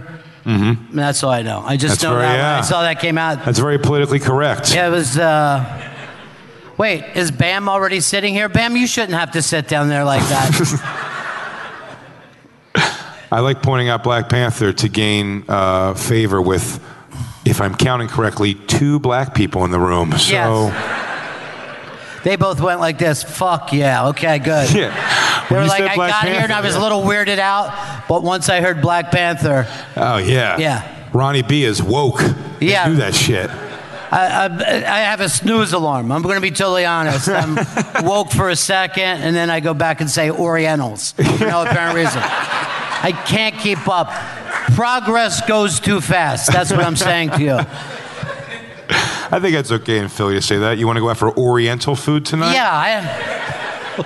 And don't worry, there's no Asians here. They're actually at the convention. Oh, that's the kind of cosplay I like. The Asian cosplay. Yeah. Oh, yeah. It's cosplay, then some puke porn. Wait, what's this one? Puke porn? Yeah. You never heard of that? Come on. I told you the last thing I saw was Beetle Bailey. Explain that to you. I'm not up to date. So, puke porn, should I just guess? They bang and puke? I don't even know if it gets to banging. It's just mostly puke stuff. Anybody into that at all here tonight? Well, Shit. no one just says they're into puke porn. Oh, yeah, you know what? That's no one's screen name in the puke porn forums is ever like John Smith. All right, good. I see But a lot of people in here, by statistics, a lot of people here are into puke porn. There's a kitty cat right there, a little kitty cat. Meow. That's the best cosplay. You're a bad kitty. Is it your boyfriend with you? He's not dressed up as anything. No. You know what's funny? He should dress up like a sad, old, fat lady, and that's his cat. He'd just be like, can I get some water for her? I don't understand. They're supposed to be woody. So you gonna charge me for a cup of ice? That's cool. She's into it, you're not. Yeah, not really. No. That's so cool. I would be totally into it if I was you. This would be a 365 thing. We'd be playing around the house. She would be just peg her with yarn. Yeah. Go take a shit. Bad kitty. Got to get mad for a scratch in the couch. By the way, am I the only one into hamster play, or is that an old? Is that as dated as Beetle Bailey? Ron, you're so old school. Yeah, I really am. Hamster play. I like this crowd. The biggest rise we got was when they announced the world champion Philadelphia Eagles. Yeah. I didn't think that was going to get a big pop at Comic-Con. There's a bunch of fucking nerds like, I don't care for sports. Yeah. Stupid. Bunch of big animals hitting each other. Yeah. Can I get out of gym class? But no, you can't help it. The energy was here in the city. I went to the home opener last week. Anybody else go? One guy. One guy. He's not that proud of it. He wanted to go, but they don't let kitty cats into the stadium. Yeah. He's not leaving her in the car. They told him to curb his pet. Yeah. He said, fuck you, I'm leaving. You guys over there, you're really staying in those seats? Yeah. They want to stretch out, man. It's like, this is the United States, and you guys are Hawaii over there. It's sad. They need room for their skateboards. They need BAM to sign. BAM, will you sign this? Hey, BAM, is this cool? Yeah. I hate to be that guy, but... Bam, look at me. I can do a 120. Come on, Bam. When I went to that... You went to the game, you said, sir, yeah? Were you there for the whole thing? From the get-go? When they started off, and Brian... I don't think I'm a hyper-emotional guy, but when I went and Brian Dawkins started talking, and he started going, yeah, he's like, Philadelphia, what's up? And then they show a highlight reel of the Super Bowl. It's amazing at 40 years old how, for some reason, what strikes me as sad and emotional is like, look at these guys just working together to accomplish a goal. I go, it's really something else, man. They really figured it out and did something big. And I got almost teary in front of my daughter, which felt gay. We all feel the same way. You almost cried? Aw. Almost cried. I had like at your grandmother's funeral. I'm not gonna go, man. I did the fucking same hold thing. on. I did the same thing. I went to the first game of the Sixers playoffs last season, and they play a little video of these guys working hard. Would you get emotional at that too? Yeah. Nice. Do you guys have a sport you don't cry at, like pussies? Is there one sport? You're at a boxing match, you just, I can't believe these guys fucking going for it. They give their all. That's what I felt when Lewis fought. I got emotional for him. When Louis J. Gomez, my friend, did a MMA match recently, and it was fucking awesome. Did you watch it? Yeah, I did. I call him a one-punch Lewis. Because he only has one punch. But he killed. The overhand. Yeah, it was amazing. It was It great. was absolutely. I could never do that. You may have to. I moved out of Philly about 17 years ago, so I haven't been in a fight in a long time. But Before that, you used to fight every day, though. Not every day, but way more. Yeah. It's a fighty town. That guy's been in a fight recently, the Eagles guy, right? When's the last fist fight you were in? Not counting your wife. Hey, he's 1-0. Proud of you, buddy. Sometimes you only gotta be if they learn, you know? Yeah. That's true. One good fight and the rest of your marriage is fantastic. Fucking retire. I'm just noticing this, and I think it's great. Mark Maron is here tonight. Thank you so much, Mark. I just feel like from sitting here, everybody looks like somebody else. Comic-Con, so much fun. That's the idea. And only one costume, and it's a girl next to her reluctant boyfriend. Hey, does anybody got a fentanyl patch? I'm starting to get a little... Wow, that didn't get a laugh like everyone here is Yeah. fighting a problem with fentanyl. You see that? These ladies were going through their purses. I think I have one. I thought they were more like, that's not cool, man. You know I'm trying to stay away from that shit. You know I just got my nursing assistant job back. To assist a nurse. That's some exciting work. Is anybody here from not Philly at all? Who came in for Comic-Con? No shit, where'd you come from? DC. Washington, D.C. Okay, I thought it was another D.C. D.C., Washington, D.C. I thought it was District of Carolina. Good luck with that storm. You came as a family from D.C. for Comic-Con. For this moment. Oh, I bet your daughter's furious. There's a what? You made her come see this over a Drake concert? We couldn't convince half of what would fill this room to do that. Oh, that's the problem with the crowd, Ron. We're competing with Drake. Yeah. We're less than Drake. It's kind of a mashup. Not one less than Jake person here tonight. Back here. All right. Ska. I'm sorry, sweetie. I'm sorry, Miss Drake. How old are you? Oh, the nightmare. You do hear. That's what happens when you're listening. Yeah, so we're like white Drakes to you. Yeah. If you look at it that way, it won't be so soul-crushing to have to share a room with your folks later. Wonder why they keep going to the bathroom a bunch at the same time. They're not fucking. They're doing coke. It's Keystone Comic-Con. So you're 14, huh, honey? So glad we didn't bring Anthony Cumia. So glad. So... True story. Woo, dodged a bullet. Dodged another bullet. His ankle brace would have started beeping. I thought it was time for a vitamin. I had no idea. Yeah. Is it my insulin shot, or is there a child nearby? Seem like, are you staying in Philly tonight?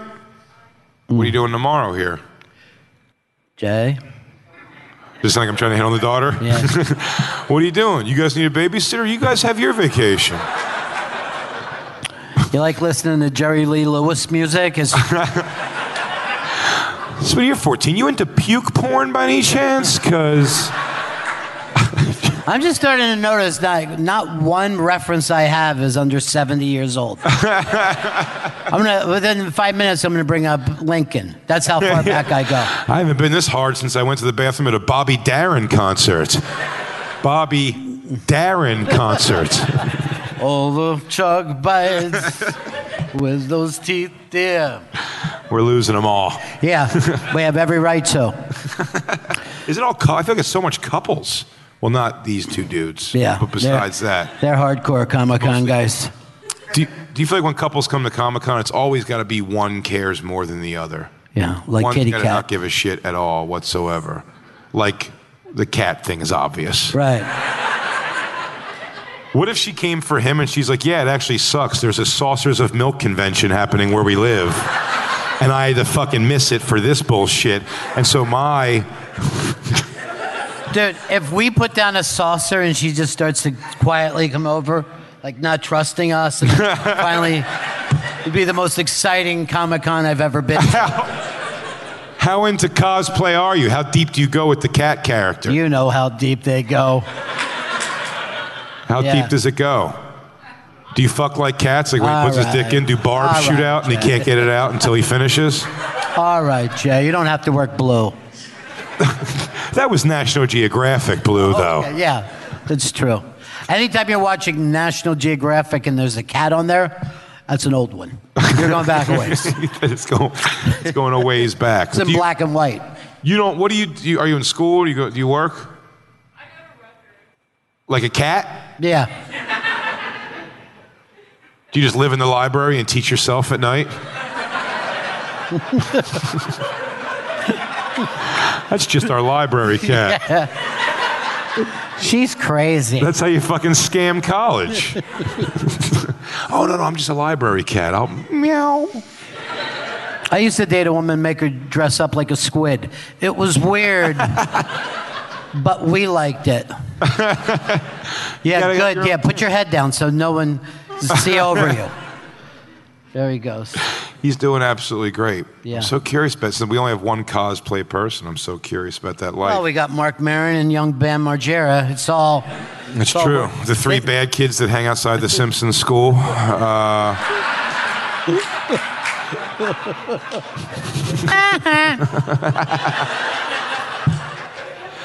There's got to be a goth in here somewhere. You know, I saw him earlier and he was smoking. He's a bad boy. He's a bad boy. Did he roll them back up in his T-shirt when he was done? James Dean. Get back to working on his moped? Well, it's official. We put one person to sleep. I knew it was going to happen eventually. Well... No, not even you. Behind you, a woman actively squatted down to take a nap. Yeah. Oh, that's okay. I'm a hypnotist. So this can happen occasionally. Did you say her magic words? Yes. The word that gets her? Yeah. Cosplay. Now you have to kill the president. I must kill the president. Do you have a long day? Is that why you're dozing off, darling? Or is it fentanyl? It's got to be at the root of something. How many people here came here just for Comic-Con? So, just the one black guy. That was the only person. Thank you for hanging out, dude. Since you're the only person who's actually gone to Comic-Con here, as we sit here at Comic-Con, what's been the best part, dude? Yeah. Yeah, you're the black guy. You're the only person that says they've gone to Comic-Con. Yeah, you're the black guy. See, this hypnosis thing is unbelievable. What's that? Have been the best part? You didn't get to high five the guy that did the voice for the third version of the Joker? Hey, Deb, go out in the hall to see our guest. Is in the hall. Thanks. Ooh. In the hall is our guest. There you go. It's really great. You want me to yell Christine too? Christine Hall! What the fuck? Can't get a bitch in a hall these days. Is she pretending she's on the phone? Yeah. What? How have I heard your laugh 17 times and I can't hear your yell? Oh. Oh, I thought I saw him. Oh, way to make Is that another guy that looks like him? Yeah. Oh, okay, so it was him. Christine was lying. Jay, do something about this. Looks like you run There's a woman pretty coming in loose to tackle fucking- somebody. Looks like you run a little fucking bit of a loose game here, Jay. I swear to God, my pimp hand I thought was stronger. Yeah, well, Look, maybe I'm just milling around the aisles like I didn't say hall. Look, maybe if you didn't cry at every sporting event, she'd respect you a little more. She has had to watch me cry at men a lot. These guys are trying so hard. He was crying at a backyard cornhole game just earlier this afternoon. How did that become a craze? What's that? Cornhole. Cornhole? What? Yeah, it's like they're playing it in the fucking, it's like a children's game, but now it's in all the bars. Oh, is that Wait a minute, you know what puke porn is? Yeah. You know what puke porn is, but you don't know backyard games. I didn't know it was called cornhole. I thought that's what you call, I'm sorry to be blue, Ron, but butt fucking, quite honestly. I didn't take that as blue, Jay. I thought I thought you were well reserved during that. Thank you. Yeah. Butt fucking. I thought that's what cornhole was. I would have called that beanbag game. No, that's when you play with each other's balls, Jay. I told you I left this town a long time ago. My backyard gay fodder isn't what it used to be. Wait, you had a gay father? How about your mother? What was she? We literally just went to the Catskills with that bit, folks. That's how much mother. we care, and they're trying. Hello, father. Christine, you come with news? Break. Cool. That was that signal, everybody. Christine. She breaks. Paul! Yeah, but you know. All ass. Can you That's what he's telling you. Can you put a little pep in it, make it look like I fucking control something? Look at her. Look at the fear. Look at the fear in her soul as she walks away. Is that right? Is that what you're... That's not what I'm getting at Yeah.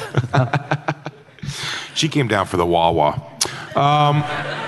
We'll take our first break here, and we're going to bring out our guest. I know everyone's excited. I know those dudes are excited. I know you're excited to find out he hasn't been here the whole time, Ron. Yeah. Secret. Hey, everyone, it's a secret. Look who got excited they missed Drake now. They're okay with it now. Hey, remember? Call me on your cell phone. Thank you very much. It's literally the only Drake song I know.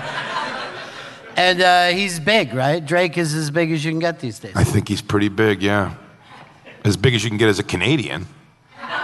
Well, what about Journey? Are they still making things happen out there? Are they still believing? We'll take our first break. We'll come back with our guest. Yes. Ronnie B. We're at the Keystone Comic-Con. Shit's getting real. We'll be right back. Yeah, we're back. Keystone Comic-Con. What is up? You guys still feeling okay out there? Oh, one more person just wandered in. We're building. We're building. It's happening. Big J. Okerson, Ron Bennington. We are joined now by our guest, everybody. What intro does he need, especially in this fucking town? How about it for Bam Margera, everybody? Bam Margera. Jack, I think, oh, now I can hear myself. Okay. Dude, it's great to meet you. This is my first time meeting you. I've become friendly with Steve-O over the years from stand-up comedy. Yeah. But he's the only one of the gang I've got to meet, and I'm such a fan of everything you guys do, man. It's fucking amazing. So yeah, cool to meet you. Which maybe 5 years he's been sober, maybe even longer, but he was so hell, like... Before? Yeah. God, like any drug that you had in your pocket, he would just do. And when he was in New York City, he emptied out his ATM and started... He goes, people who think they're rich walk on roses. Well, I walk on money. And he just started throwing money all over New York City. And all these, like, not even bums, like real people were picking up. Yeah. Real, actual people? Yeah. Real people in New York are bums. That's, yeah, I think I would lean down if somebody was throwing money on the ground. I'll go, you know what, I'll scoop And it that's up. when I was like, this dude's bonkers. And, like, his... You know when, like, you're totally on something, you're yeah. like working on your jaw and shit? Yeah. Like, I was like, you need help. But that wasn't the day. Yeah, you know, he's told the story before. It was like a big intervention you guys did for him, which was cool as shit. No, he was off his rod. The first time I ever met Steve-O was at the Comedy Cellar in New York, and he came, and it was like, I was so excited to meet him. I don't know if I actually even met him because he was ripping his shirt a bunch and then went on stage and was weird for a while. Yeah. Like, not funny. It was like he like laid on the piano and did a bunch of stuff. And I got to ask him years later, I'm like, yeah, you came down to this club once. I met you, I think, briefly. He was like, I don't remember. I was on LSD pretty hard that night. That was a pretty good impression, man. Yeah, I'm working on them. Yeah. I'm working on my impressions more. Hey, man. Although every impression I do covers like 5 people. You know what's pretty funny, though? Dave England decided to get all wasted once, and when he gets wasted, he turns into a person named Darth, we call him. And, you know, it costs $5 million to make a Jackass movie, and then it usually makes like $100 million. But he decided to jump off the podium as a lady was in the middle of saying, like, random people get hurt filming Jackass. And I'm trying to say, we only hurt our friends. Well, he jumps off podium. She falls like medium. Like she didn't get hurt one bit, but she got $4 million from that. Jesus. Oh, tell me the place and the time. That was the cost of the movie, you know. God damn. I'll take a Preston Lacey body splash for fucking $4 million. I'll crowd surf that son of a bitch myself if I have to. What's the most hurt you ever got making one? Like I mean, it looked like the dick farm on your butt. Well, looked insane. That was painful, but is what happened was, you know, they branded the dick on my ass, which was like I kept jumping, so now I have a hologram dick. But it's like, you know, eight of them. But I decided to wear the same pants for 10 days straight, which gave me a fucking staph infection, and that hurt worse than the actual brand. I was like screaming at my mom to take me to the hospital, and it was bad news. It was so pussy and infected. Do you have to talk to an agent that you're wearing the same pants for 10 days and Steve-O's walking on money? Because I think you guys were equal parts pretty big in those films. That's what was so strange about like the first time I went to rehab, which I was like forced to go to, and you know, I'm listening to the lady give the speech, and she's trying to tell me that she's like, there's nothing good that could come from alcohol. Everything bad happened. I'm like, tell that to the threesome I had last night. Tell that to me doing all this. Anytime I do any jackass stunts, you know, I usually like will do a shot at Crown. Back then, you know, like, and it would give me like beer muscles. So it's actually fueled 3 super successful films and a TV show? Yeah, so tell that to the 2 Lamborghinis in my driveway, bitch. That's probably not the speech they were looking for at that meeting.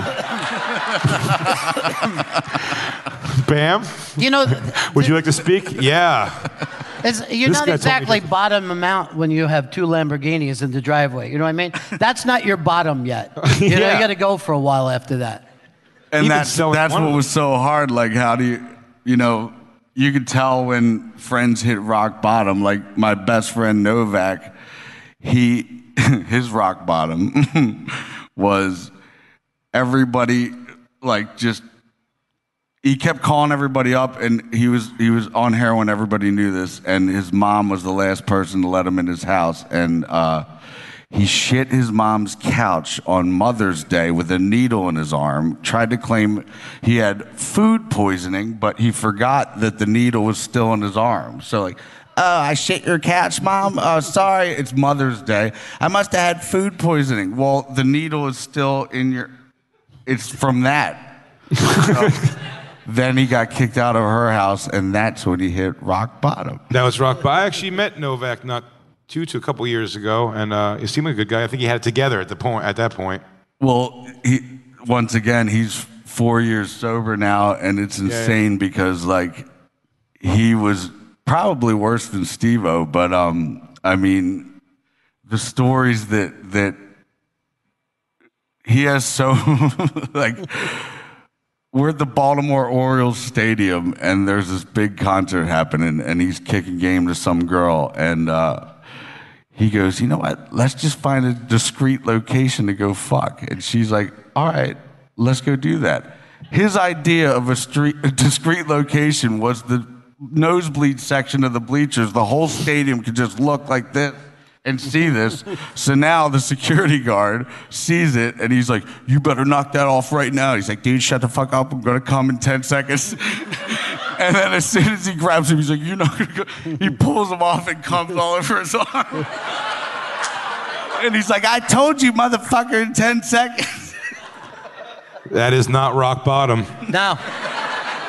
That's a good lower. Tuesday. That's a fun Tuesday right there. If you could still come, no, it's not rock bottom. Yeah, man.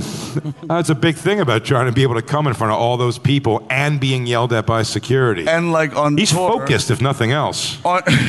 On tour, you know, I walk into the tour bus, and he's humming like this bleach blonde, red-haired midget, and he has a pizza on her back as he's watching an iPhone porn of a hot chick. And I'm like, what are you doing? He's like, I'm looking at a hot girl. I'm like, then once he's done, he's like, damn, I really regret doing that. And then the next day, she shows up to the next concert. He's like, gets drunk again. He's like, fuck it, round 2. Goes for it again. He fucked a midget with a pizza on her back? Yeah. That was a small pizza. Yeah. Just a slice? It's personal pan. It was one of those personal pans you get at the stadium? And she couldn't finish it. It was... Oh, wait, let's fill these guys in for everything they missed. A guy jizzed all over somebody Security. at a stadium. Another guy had a needle in his arm and shit on his mother's couch. I think you're up to date now. And then fucked a midget pizza. And then ... now. Yeah, he was even in the movies when Novak would be in, he would do some pretty fucking wild shit. But yeah, I mean, at the time of all that stuff, there's probably so much fun stuff. I said, especially having to get off alcohol and finding out that alcohol had fueled so many things you're able to do, which makes sense to a degree. And Novak was pretty nutty. Like he was really gnarly. Like you know, Steve-O would be contemplating like, all right, I'm going to go off this wheelbarrow in a bush off this roof. You know, like Novak would be like, I would quit looking. I just shut the fuck up and put me up there and throw me off the goddamn thing. Like he didn't care. He didn't care. That's heroin. Yeah. Yeah. That's what heroin does. It works fantastic. Until it doesn't. That's what I like to say. It must. Thank God I've never seen it or like anything. Like I know the end result of that. Sure. And it's like, why would anybody try heroin? Like you waste all your money and then you start robbing from your best friends until you lose all your friends. Like it just doesn't make sense why people would. Because if you're willing to do all that, it must be fucking awesome to do. I don't even want to know. Yeah, you know? Me either. I'll just say this: it's as comfortable as you'll ever be in your whole life. My uncle he mows my lawn and he like cleans the pool and stuff. He goes into the pool house recently, and he like was fixing some wires and he looks up and he's like, bag of heroin, 13 bags of heroin. I'm like, this has to be Novak. He's 4 years sober now. I call him up, I'm like, Novak, remember when you were under my DeLorean, like you were changing the oil and you definitely don't know how to do that and you were looking for something? That's never been said ever before or after. Is what you were looking for in my pool house? Because he's like, motherfucker, that's where I left all that heroin. I'll be over in 5. I should throw that out for you. I actually think now though, because he's been in rehab 16 times, and like, you know, this time I really think like if I had a bag of heroin, he would just throw it right in the garbage. Like age probably comes into play with a lot of that too. You get his mom got down on her hands and knees after he shit her couch, and she goes, "God, please kill him, cure him, or kill me." And while she was down there, she cleaned the shit off the couch. I mean, she was already down there. What are you going to let a heroin addict clean shit off your couch? You're just going to smear it around. Obviously worked because, I mean, now he has root beer and pizza parties on his fucking birthday. That's fucking awesome, though, man. Yeah. That's good to be on the other side of that. You know, tea is his new thing. Damn, you got to try this Earl Grey tea with a dash of honey and some peppermints to fucking die for. I'm like, OxyContin. Tea nut. Just drop a couple OxyContins in there. Cures what ails you. No, that's fucking fantastic, man. You know, everyone's going to... I think at some point where it's either going to kill you or you're going to just get too old to even be like, what the, you know, there is a time. I know so many people have gone to rehab like 10 times, shit like that, and then finally do eventually get it together. Yeah. I mean, on a much smaller scale, I've quit smoking 46 times, and I can't pull it off for some reason. But I'll be back. Don't you worry. The best way to quit smoking is heroin. Because that cigarette lasts all weekend long. It really does. Same one. You're just. If there's enough Walking Dead episodes to keep me in the house and heroin, why would I smoke? You know, everyone I've ever known who's done heroin also smokes. It's it really goes together nice. I don't know why. Yeah, it's well, what just nice. How else are you going to celebrate after you just wrote an awesome song? Isn't that what it does? Ron, you had like a lot of stories with or experience with heroin?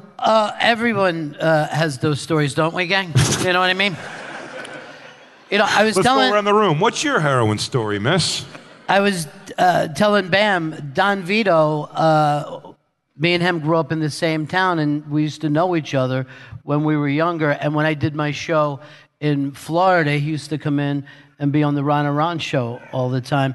But I go all the way back. Literally, Don Vito was in my first wedding. Really?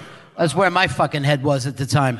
And Don for someone, Vito is phenomenal, but his diet was 30 Budweisers a day, Percocets down his throat. He wouldn't snort Coke, but he would just eat it. he couldn't snort it. Here's why. He couldn't snort it because he used to fucking paint cars and didn't wear the mask. So everything had filled into his nose. At AOK Auto Body, yeah. Yeah. And he would just, you would lay out a rail and he'd go like this. Wow. Yeah. He was adorable. One time we were coming back from Atlantic City and we came into Philly and we were in he used to have a van all the time, like a party van that would always have a keg in it.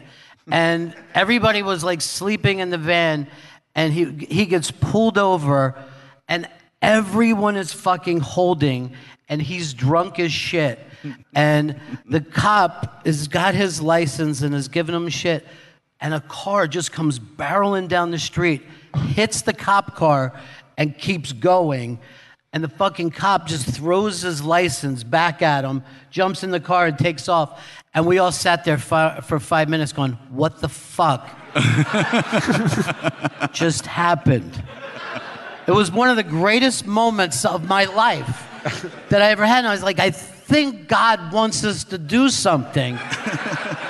But later I found out he didn't.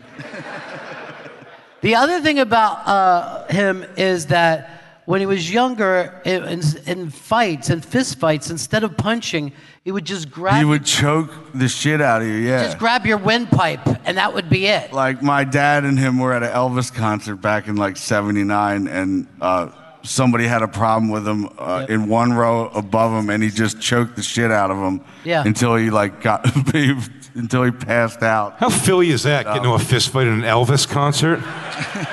2 years after Elvis died. That's right. Yeah, it had to be before that. He died 3 days after I was born, actually. 77, that's fucking crazy.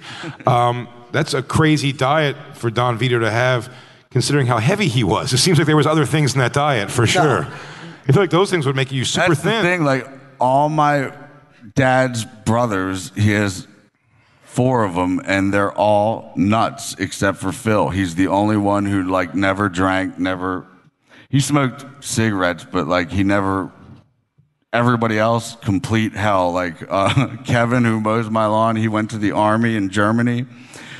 One day he decides some little girl fell into the river, and he dove in at night and saved her. And he was on the front cover of the newspaper saying, Your dad? No, my Uncle Kevin. Saying hero. Next day, you know when like the sergeant's like, drop down and give me 20 pussy. Like he's like, pussy? Like he beats the guy up. Yeah. And now he's in court about this, and the judge goes, so you're in here because you called him a pussy and then you beat him up. Well, I'm calling you a pussy right now. What are you gonna do about it? He hops over the podium and beats the shit out of him, and then he gets kicked out of the army. I like they were all nuts, your dad's brothers, except your dad, who just was a wonderful person, and you showed him that by beating him up in a bathroom constantly. Kevin had a really big reputation, like, as a badass. Yeah. And, like, if I found out even today, if he was mad at me, I'd climb a fucking tree. I really would. Like, my Aunt Boof got hit by a crowbar by somebody in high school, and Kevin found out who it was, and he was in the bathroom in the middle of punching the shit out of him and flushing his head down the toilet, and the principal walks in, and he just goes, stay the fuck out of this. Yeah. And the principal stayed out of it. Yeah. Can I ask you a question? Did you feel when you were like when you're hanging around in like the Hollywood scene and stuff and being out in LA, do you feel like you can relate to all these like L.A. pish posh people when you have such Philly stories like that?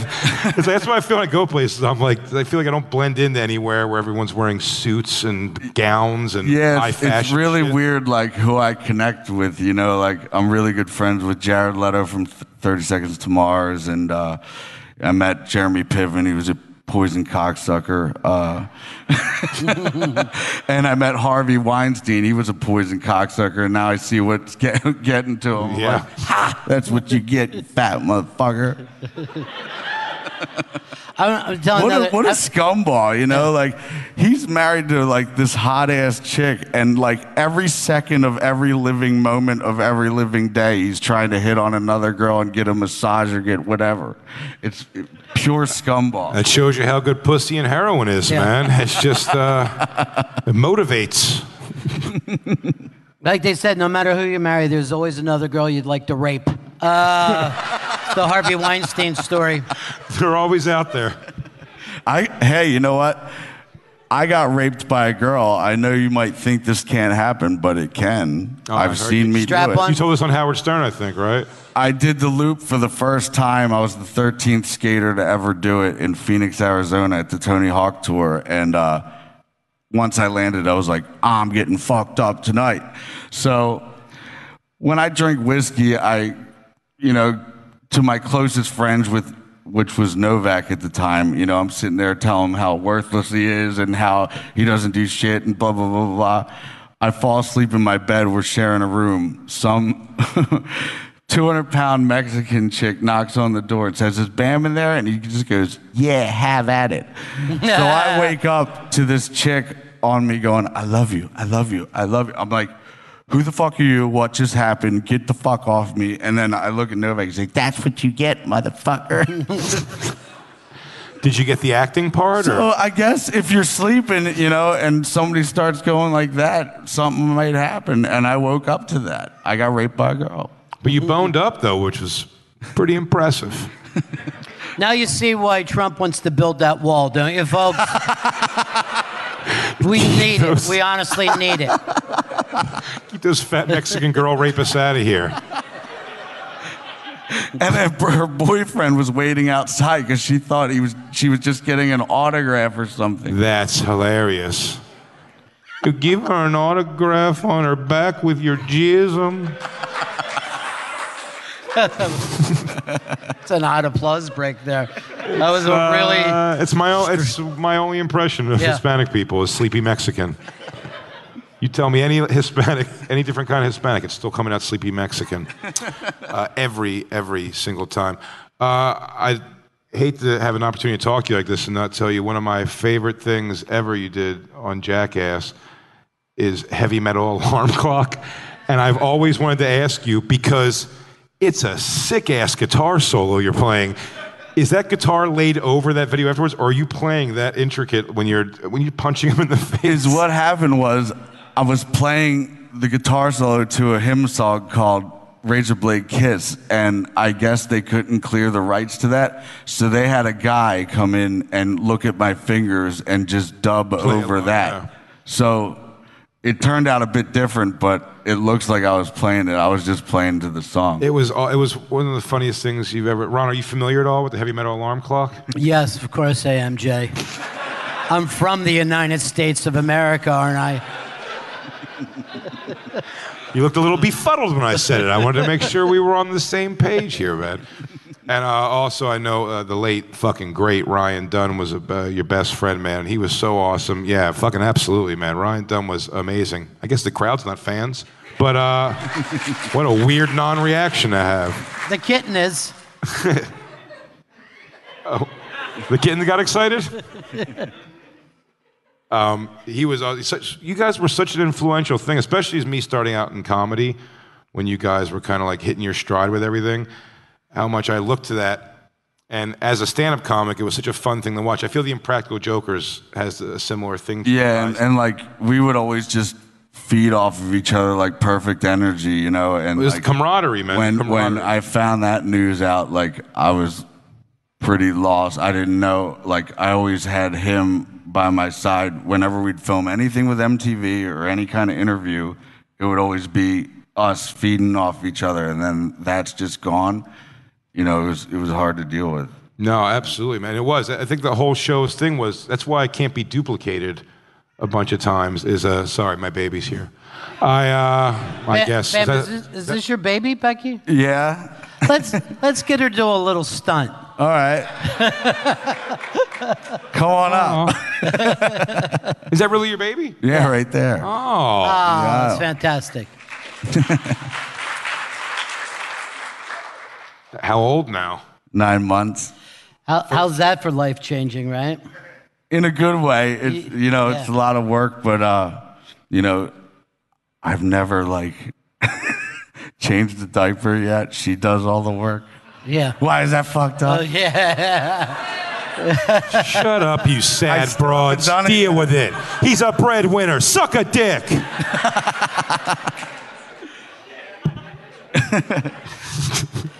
While you're booing, remember that baby was born in a castle.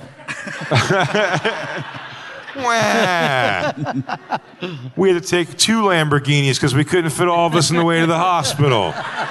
And his name is Phoenix Wolf. So Yeah. Nikki actually goes, it's a pretty weird name. Do you think he might get picked on in school? I'm like, picked on? Yeah. He's going to be getting dropped off in a fucking purple Lamborghini. He's going to be the man.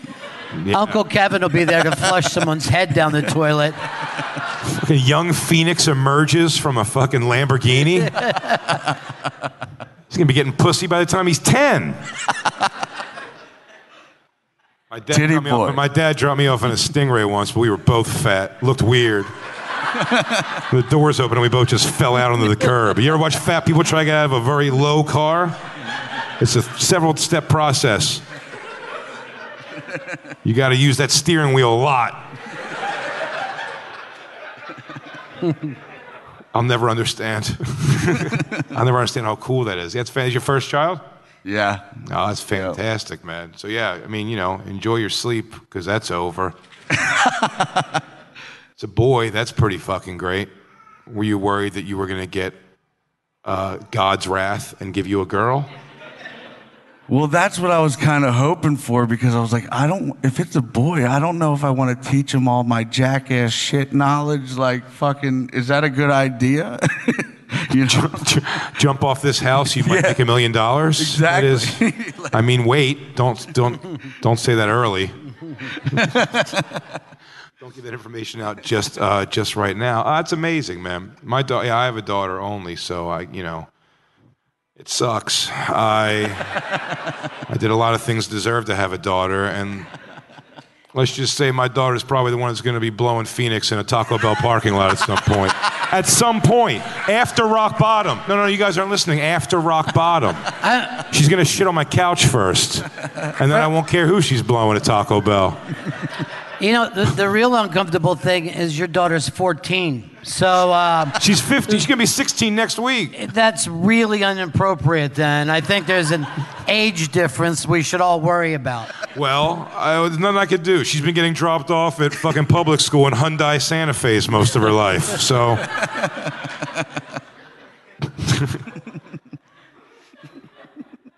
I didn't mean to bring you down, Ron. I'm sorry. No, that's okay. It just scared me a little bit. I read the papers. That's all. I just worry about the young people and the cats. And the cats. All these young cats in the room right now. Bam, it's been absolutely so cool to fucking meet you, man, and bullshit with you, dude. I hope you come up to New York sometime and hang out with us again. Yeah, for sure. And fucking Bam Margera, everybody. What more can you fucking say? Thanks, everybody. Yeah. Thank you for spending some time with us, man.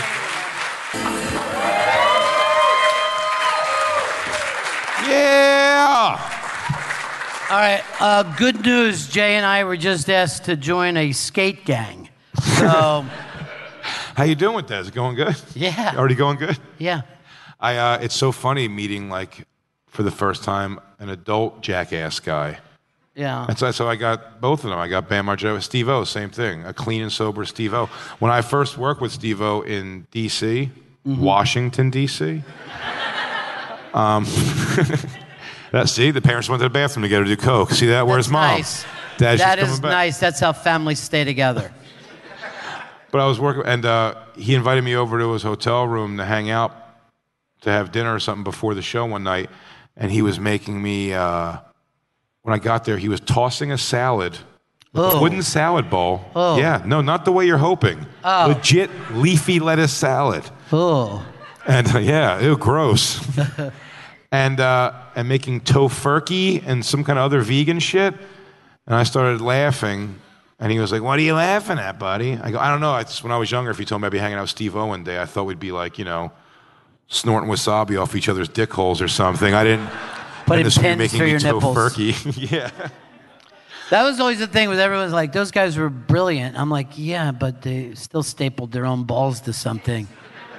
For your entertainment, though. That was for you. Yes, it was for your entertainment. It's the ultimate suffering for your art. I want to tell another Don Vito story because this is like one of my fucking favorite stories of all time. We were down at the beach, me, him, and this other guy. His name was Conchester Rocky, because he lived on the Conchester Highway and worked on the Conchester Highway, and really liked the movie Rocky.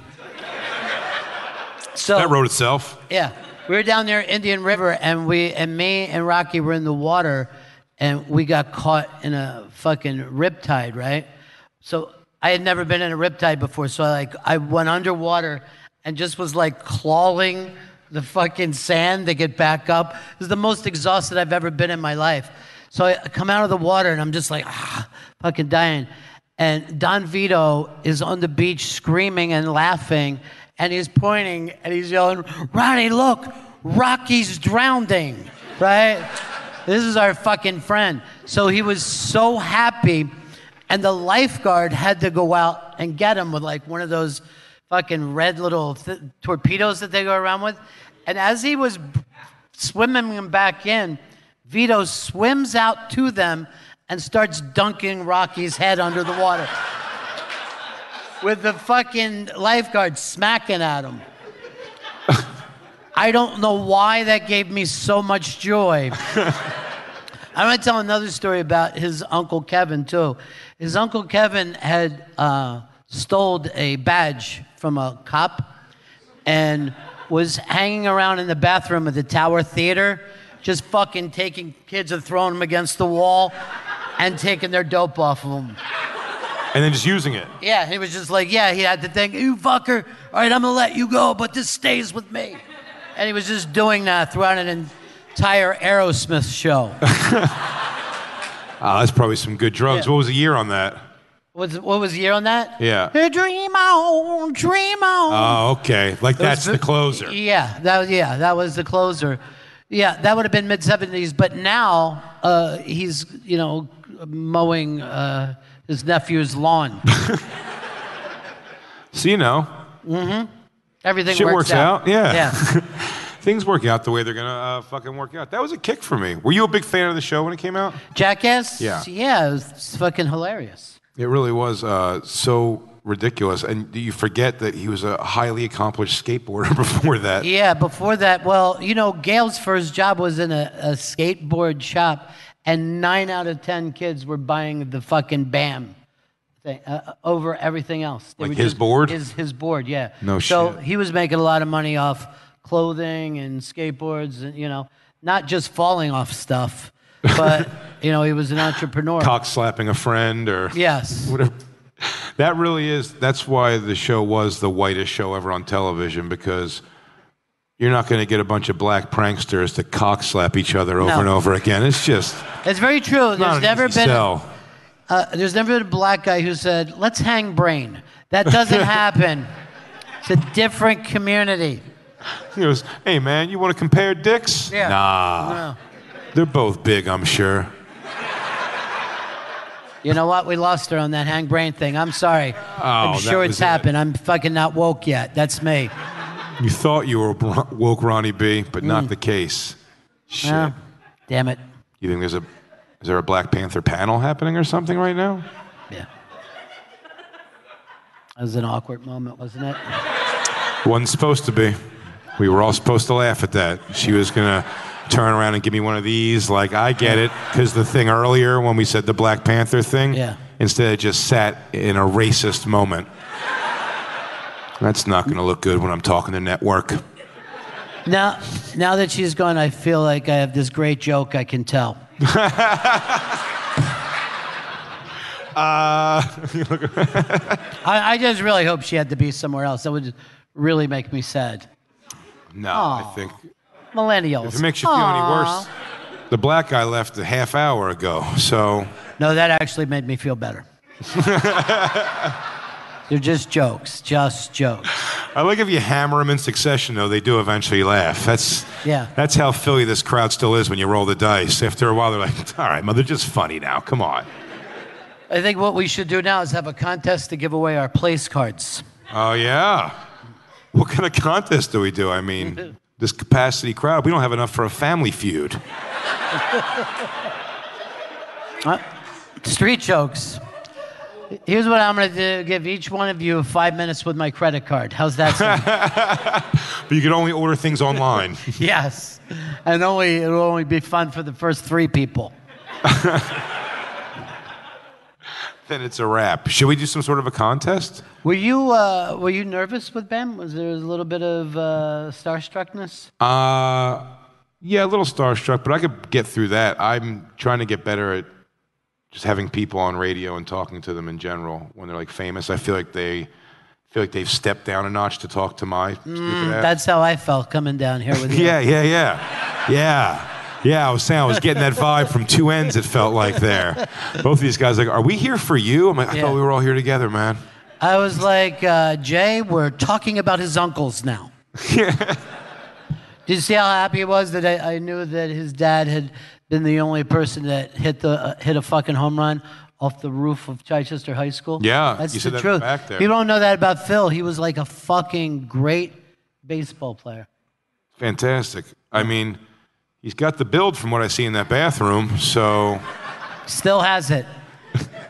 So he was like an in-shape guy at one point. No.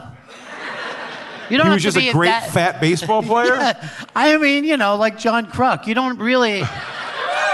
You know what I mean? You don't have to be... Yeah. You don't have to be in great shape if you fucking hit it far enough. You know? Where do they put him? Where do they put him in the field? Right field, right? That's where they always put me. Did they? Yeah, they always say they put the people who aren't very good in right field because it rarely goes there. Yeah. What they don't tell you is because it rarely goes there, when it does, the entire audience focuses on the one fat kid they try to get out of the way. Yeah. As he has so much time to wonder about this moment he's going to blow in front of his family and shame everybody here, and they're going to tease me because we're not going to Pizza Hut either way.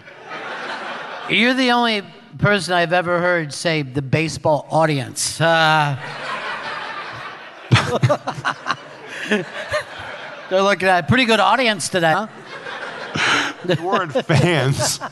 It was Cub Scout. There was no one there wearing my jersey in the audience. And he's going to burn it when I trade teams to the next Cub Scouts, when I move up to Boy Scouts baseball. Were you an athlete growing up? No, I played baseball. So no? Yeah, no, not at all. I had played football like that, what was called, I think it was called the Burt Bell League, but it was basically the fucking Little League version.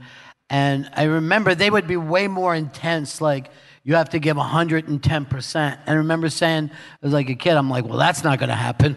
You know what I mean? I got a lot on my mind right now. I can't fucking commit. I could probably commit like 20, 23% during games only. Practices, I'm going to be fucking around a lot. You know what I mean? Like, I could not get into, we lost, so I feel bad. Never? Never.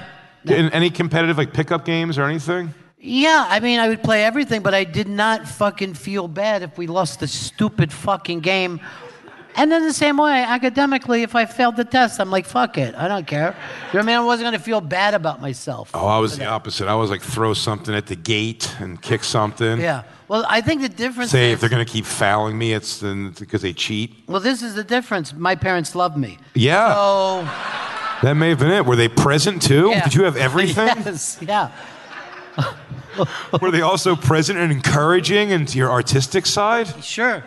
I don't have that giant daddy hole that you have in your chest. Yeah. Gary. Gary hole. That's what it should be called, the Gary hole. But You see that you could tell Bam's parents loved him, so he was yeah. very, comfortable in life. You think so when I lost the game, I'd fucking throw something at the gate and be like, this is why he left. Yeah. I can't win at anything. Chris Stanley has that kind of snap temper if something doesn't work out. Is Chris around? Is he here? He's in the booth. There's Chris Stanley, everybody. You want to... Chris, is it possible for you to come down, or... I thought that was Bam Margera. Almost. Everyone's Bam Margera. 2 years. Here he comes. Yeah, come on down. 3 strides and a pull up the pants. Oh, dude, if you would have broad jumped onto the stage, that would have been sick. Why do you think you needed an extra mic? You didn't want to use Bam's mic? You could have done this from back there. Thank you, ladies and gentlemen, for coming out here tonight. We'll be talking about this storm in North Carolina, and then I'll take a few questions. Chris? Yes, Ron? You also, your dad, you had some rough patches, right? Oh, yes, very much so. He liked the booze, and he liked the dope, and he liked the gambling, and he liked the racism. I like you did that for our for the deaf members. I was all with him until that last. Oh, man. I never got a Ferrari later in life, Bam. You never found 13 extra bags of heroin around the house. Bam's funny stories were scaring everybody, weren't they? Like, that was hilarious. That was true a little bit. And then he'd look around, he had shit all down his leg, and it was bloody. And then everyone said, well, let's eat it. And his mom said, you die or I die. It was so fucking funny. His mom was just standing over his grave saying, you fucking bastard, I'd tear your lungs out. And I never changed my baby. I'm the lizard king. I could do anything. One time I left my baby in the car at the Wawa.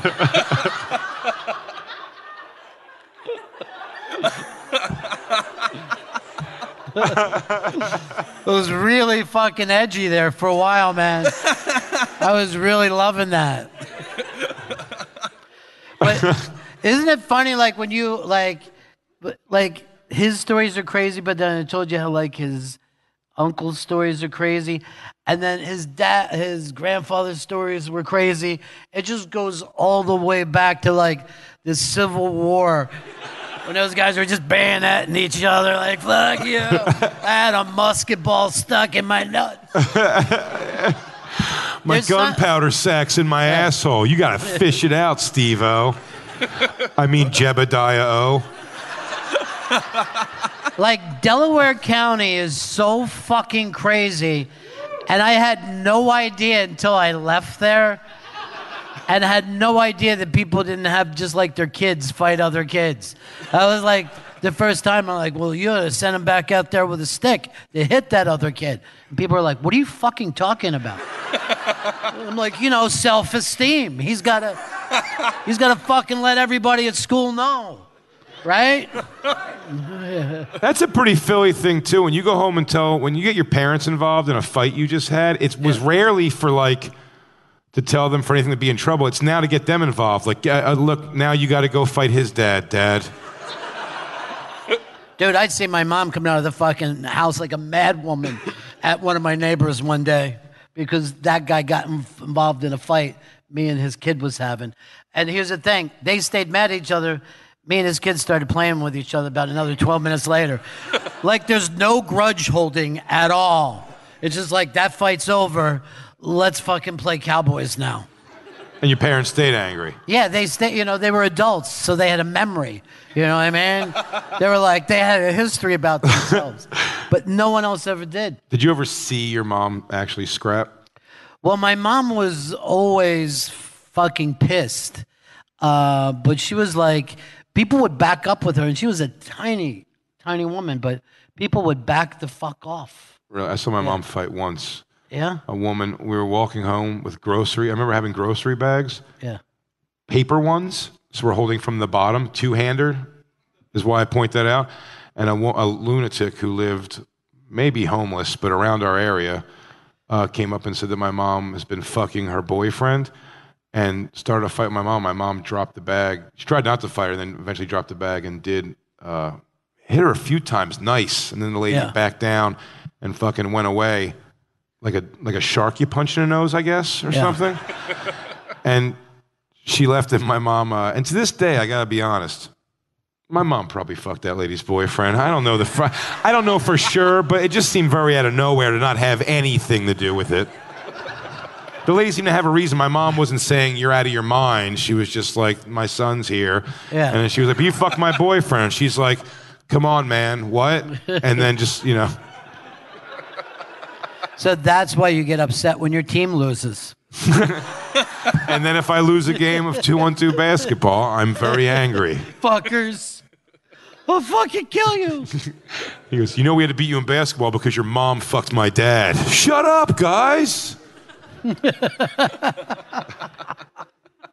But you get hostile is what he brought you up here to say, Chris, right? You get very hostile at sports when you would play them. Anything. If somebody says anything to him, he's fucking angry. Oh, I have a very, very short temper. But if anything, like a major thing happens, like a death, I'm fine. But the small things are when I lose my shit. Like I could spill a bottle of water and I'd fucking lose it. And I'd but if me and Jay died, you'd be fine. No, now that's the exception. Yeah. Thank you. I love you.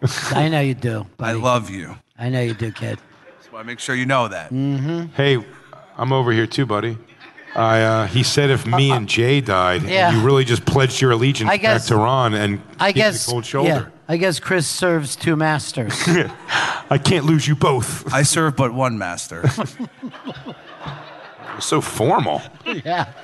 Give me a half wood. Oh, I forgot to tell you, we live in medieval times, and sire. I think I'm a serf. Yeah. That's the only fucking surfing you'll ever do. Sure, he surfs and turfs. Delicious. Yeah. Fucking best meal. Do you play video games still, Chris? No, I don't play video games. No, not for a long time. That's a good gauge of your anger level too. I still get weirdly pretty pissed at video games. Well, the problem is if you play them online, like children just call you the N-word a lot. Back to racism, huh, Chris? No, I'm just saying that's the problem with online video games. I'm not comfortable with that. I don't play online. I just play, at my house. Get your computer. Yeah, I'm in front of my machine. There's nothing to be mad about that. And I take the paddle and I play the game. Hey, I hope someone walks in here and just sees this Bam Margera in front of them. Holy shit, Bam! What happened, dude? You were an athlete. So tell us about you were the first one to do the loop, you say. Yep. I was the 13th person in Phoenix to do a fucking loop with clothespins in my asshole. And that was the 7th time we killed a hooker. My dad fucked Jay's mom. Then our moms fought. Yeah. Then our moms had a big fight. Did you ever see your dad fight? No, I never saw him physically fight. I saw him verbally fight all the time. Other people, talk shit. Yeah, talk shit, yeah. In front of you? Did you feel like your dad was like the man? When he talked shit to other people back down, you felt like? Yes. Did you ever have to see him back down? Never. That'd be crushing. It would be like seeing John Wayne back down, Jay. I'm not going to lie. Oh, I didn't realize your dad was a plainsman. It was... My dad's was one of the sons of Katie Elder. McClintock, we called him. Chisholm. Nobody watches John Wayne movies. I gave you just 5 fucking titles. It's called Turner Classic Movies, guys. You get on Filmstruck, and it teams up with Criterion. You have to attach some cosplay to it, though. Maybe a duster or... And this corner... Just had nowhere to go with that. I was going to do a mean Chris joke, and I'm not going to do that because he serves but one master. That's right. Correct. I can appreciate that. I can really appreciate that. When's the last fight you've been in, Chris? I haven't been in a fight. I think in middle school was the last time I got into a fight. Because my dad would get into fights all the time. He would get arrested for fighting. I would one time outside the Port Authority in New York City, a homeless man accosted us when we took the bus back from Six Flags. And that's when a homeless person's supposed to laugh at you for taking a bus to Six Flags. Rent a car, you asshole. And then that was his vacation. Look at you motherfucker getting on that bus. Look at y'all. Corny ass motherfucker. What's happening?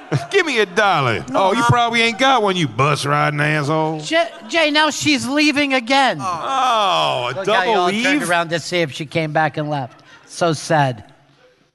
And the homeless man. Oh my God, you're finishing this fucking terrible story. Yeah, it's a terrible story. The homeless guy said, "I have a knife. Give me all your money." To which my dad replied, "Pull it, motherfucker, pull it." And this is in the middle of the street. And he had his dick out while he yelled. Hard as a rock. Stab my kid, I'll believe you. Stab my kid, I'll believe you.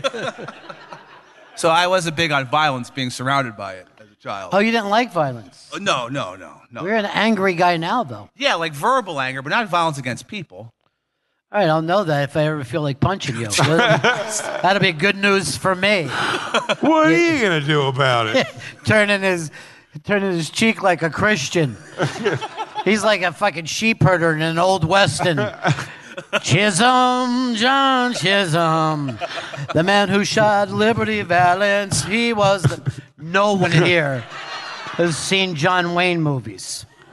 Chris Stanley promised when he put his guns away, he'd never pull them out again. A man of peace. I could appreciate that. I've been in a weird amount of fights. Even as an adult, an embarrassing amount. No. I've never afterwards also been like, I was pretty awesome back there. No. You never felt good about yourself. I've never walked away and been like, you know what? Nailed it. That was the last, when I punched the guy for hitting my car, I felt justified in doing it, but Christine brought me back down the size after that by telling me I punched a gay kid, which I'm pretty sure I didn't. I think that was just her way of keeping me in line somehow. You know what I mean? Unimpressive. You knocked out a gay kid. Then she said, my ring's outside. Why don't you try knocking me down now? This is a sad, sad story. Yeah. We're with Philly crowds. They get touchy on female abuse. It's too close to home. Too real still. Why is he making jokes, honey? Are you not supposed to be treating me this way? Oh, the guy's fucking around. Shut up, asshole. That's why I thought Rocky was a bullshit movie, because he never smacked Adrian around after he lost the fight. Maybe if you weren't fucking bringing me down, maybe if you fucking believed in me, just start smashing her again. You like this? You like this thing I bought you? Bah, it's broken. This is my house. It stinks. My house stinks. He never put his hands on Adrian. Is the most unbelievable part. Just now there's a white heavyweight champion who's not even a middleweight and beats everybody up and wins belts. He gets so mad he just fucking throws Cuff and Link against the fucking wall as hard as he could. There's your fucking turtles. That's why Paulie was more realistic. You fucking busted! Yeah, I'll tell you what though, it's still even with all that Paulie did though, they kept him around still. That's pretty. That's very fucking Philly. Yeah. Yeah, that's Philly as fuck. He used to. Rocky took care of him after he beat up what became his wife. Yeah. In front of him, and then gave him power of attorney for some reason. That was. Well, you know, once it seemed like he had turned his life around once he had that robot. I'm it's like Elon Musk, huh, Paulie? Happy birthday, Paulie. He fell in love with a robot, and it was downhill after that. He started slacking on his household fiduciary responsibilities. Thanks, Ron. You're the only one that really laughed at the word fiduciary being used there. I loved it. I was so proud of you. Rocky, while a great fighter, fiscally irresponsible. No. Did not keep an eye on the dollar and cents. Did not. Yeah. He's out in Russia with Paulie, who has power of attorney, not paying attention to his scratch. Yeah. Meanwhile, he's got a robot running around in the house by itself doing God knows what. And where was Adrian during that, too? You know what I mean? Like, she could have looked over the money. I guess he should have taken her to the fucking zoo. You know what I mean? Yeah. They love the zoo, don't they? Yeah, really. Why was she not handling that? Yeah. Keep an eye on it. You think Christine is going to say, don't worry, my brother's got looking at this whole thing? No. My drunken alcoholic brother's going to go take that over to the accountant for us. Okay. You know who fucking did that was Billy Joel. He let his brother-in-law take care of the money even after he fucking divorced the wife, and it was all missing. Yeah, Dane Cook got fucked by his brother, I think, too. Yeah, his own brother, not even a brother-in-law. You know Just what I mean? slice off some of that money off the top. Yeah. I used to do it to strippers, and I felt bad. What's that? Just take... I used to drive strippers to bachelor parties. Yeah. And it pays shit money to put yourself in pretty good danger, too. And then they're supposed to, like, Well, tip you out. by the way, no one's... Thank you for your service. Yeah. It's fine. Oh, you know what? I just did what I was supposed to do. You know what I mean? I did my job, you did your job. My job just is taking care of these whores. So you would take a little money off of each one of them? Yeah, absolutely. Yeah. Like $10 over the course of the night. Right. They're supposed to fucking... I'm sitting there. Listen, when strippers don't give a fuck. No, that's true. And when a guy does something to them, they turn around with a real, like, keep your fucking hands off me, you piece of shit motherfucker, and then look at me like, fight this guy. And I'm like, okay, everyone, just relax. Like, there's 15 of them, idiot. All I know is, Jay, is I believe that stripper was in love with me, and I still do to this day. And I'm glad I paid off her mortgage. We got a wrap? Yeah, I know they got more panels coming. Ronnie B., thank you for coming down here with me to Philadelphia, Such man. a pleasure. Chris Stanley, I fucking love you, buddy. Thank you so You're going to much. leave these guys on their own, standing up? No one else is going to join them? There we go. There. Holy, a standing ovation! We did it. We officially did it. Thank you to the Syndicate. Chris and Matt from the Syndicate. Thank you guys at Laugh Button. Thank you so much. Christine, of course. Deb from the Interrobang. We love you guys. Enjoy the rest of your Comic-Con. Good night.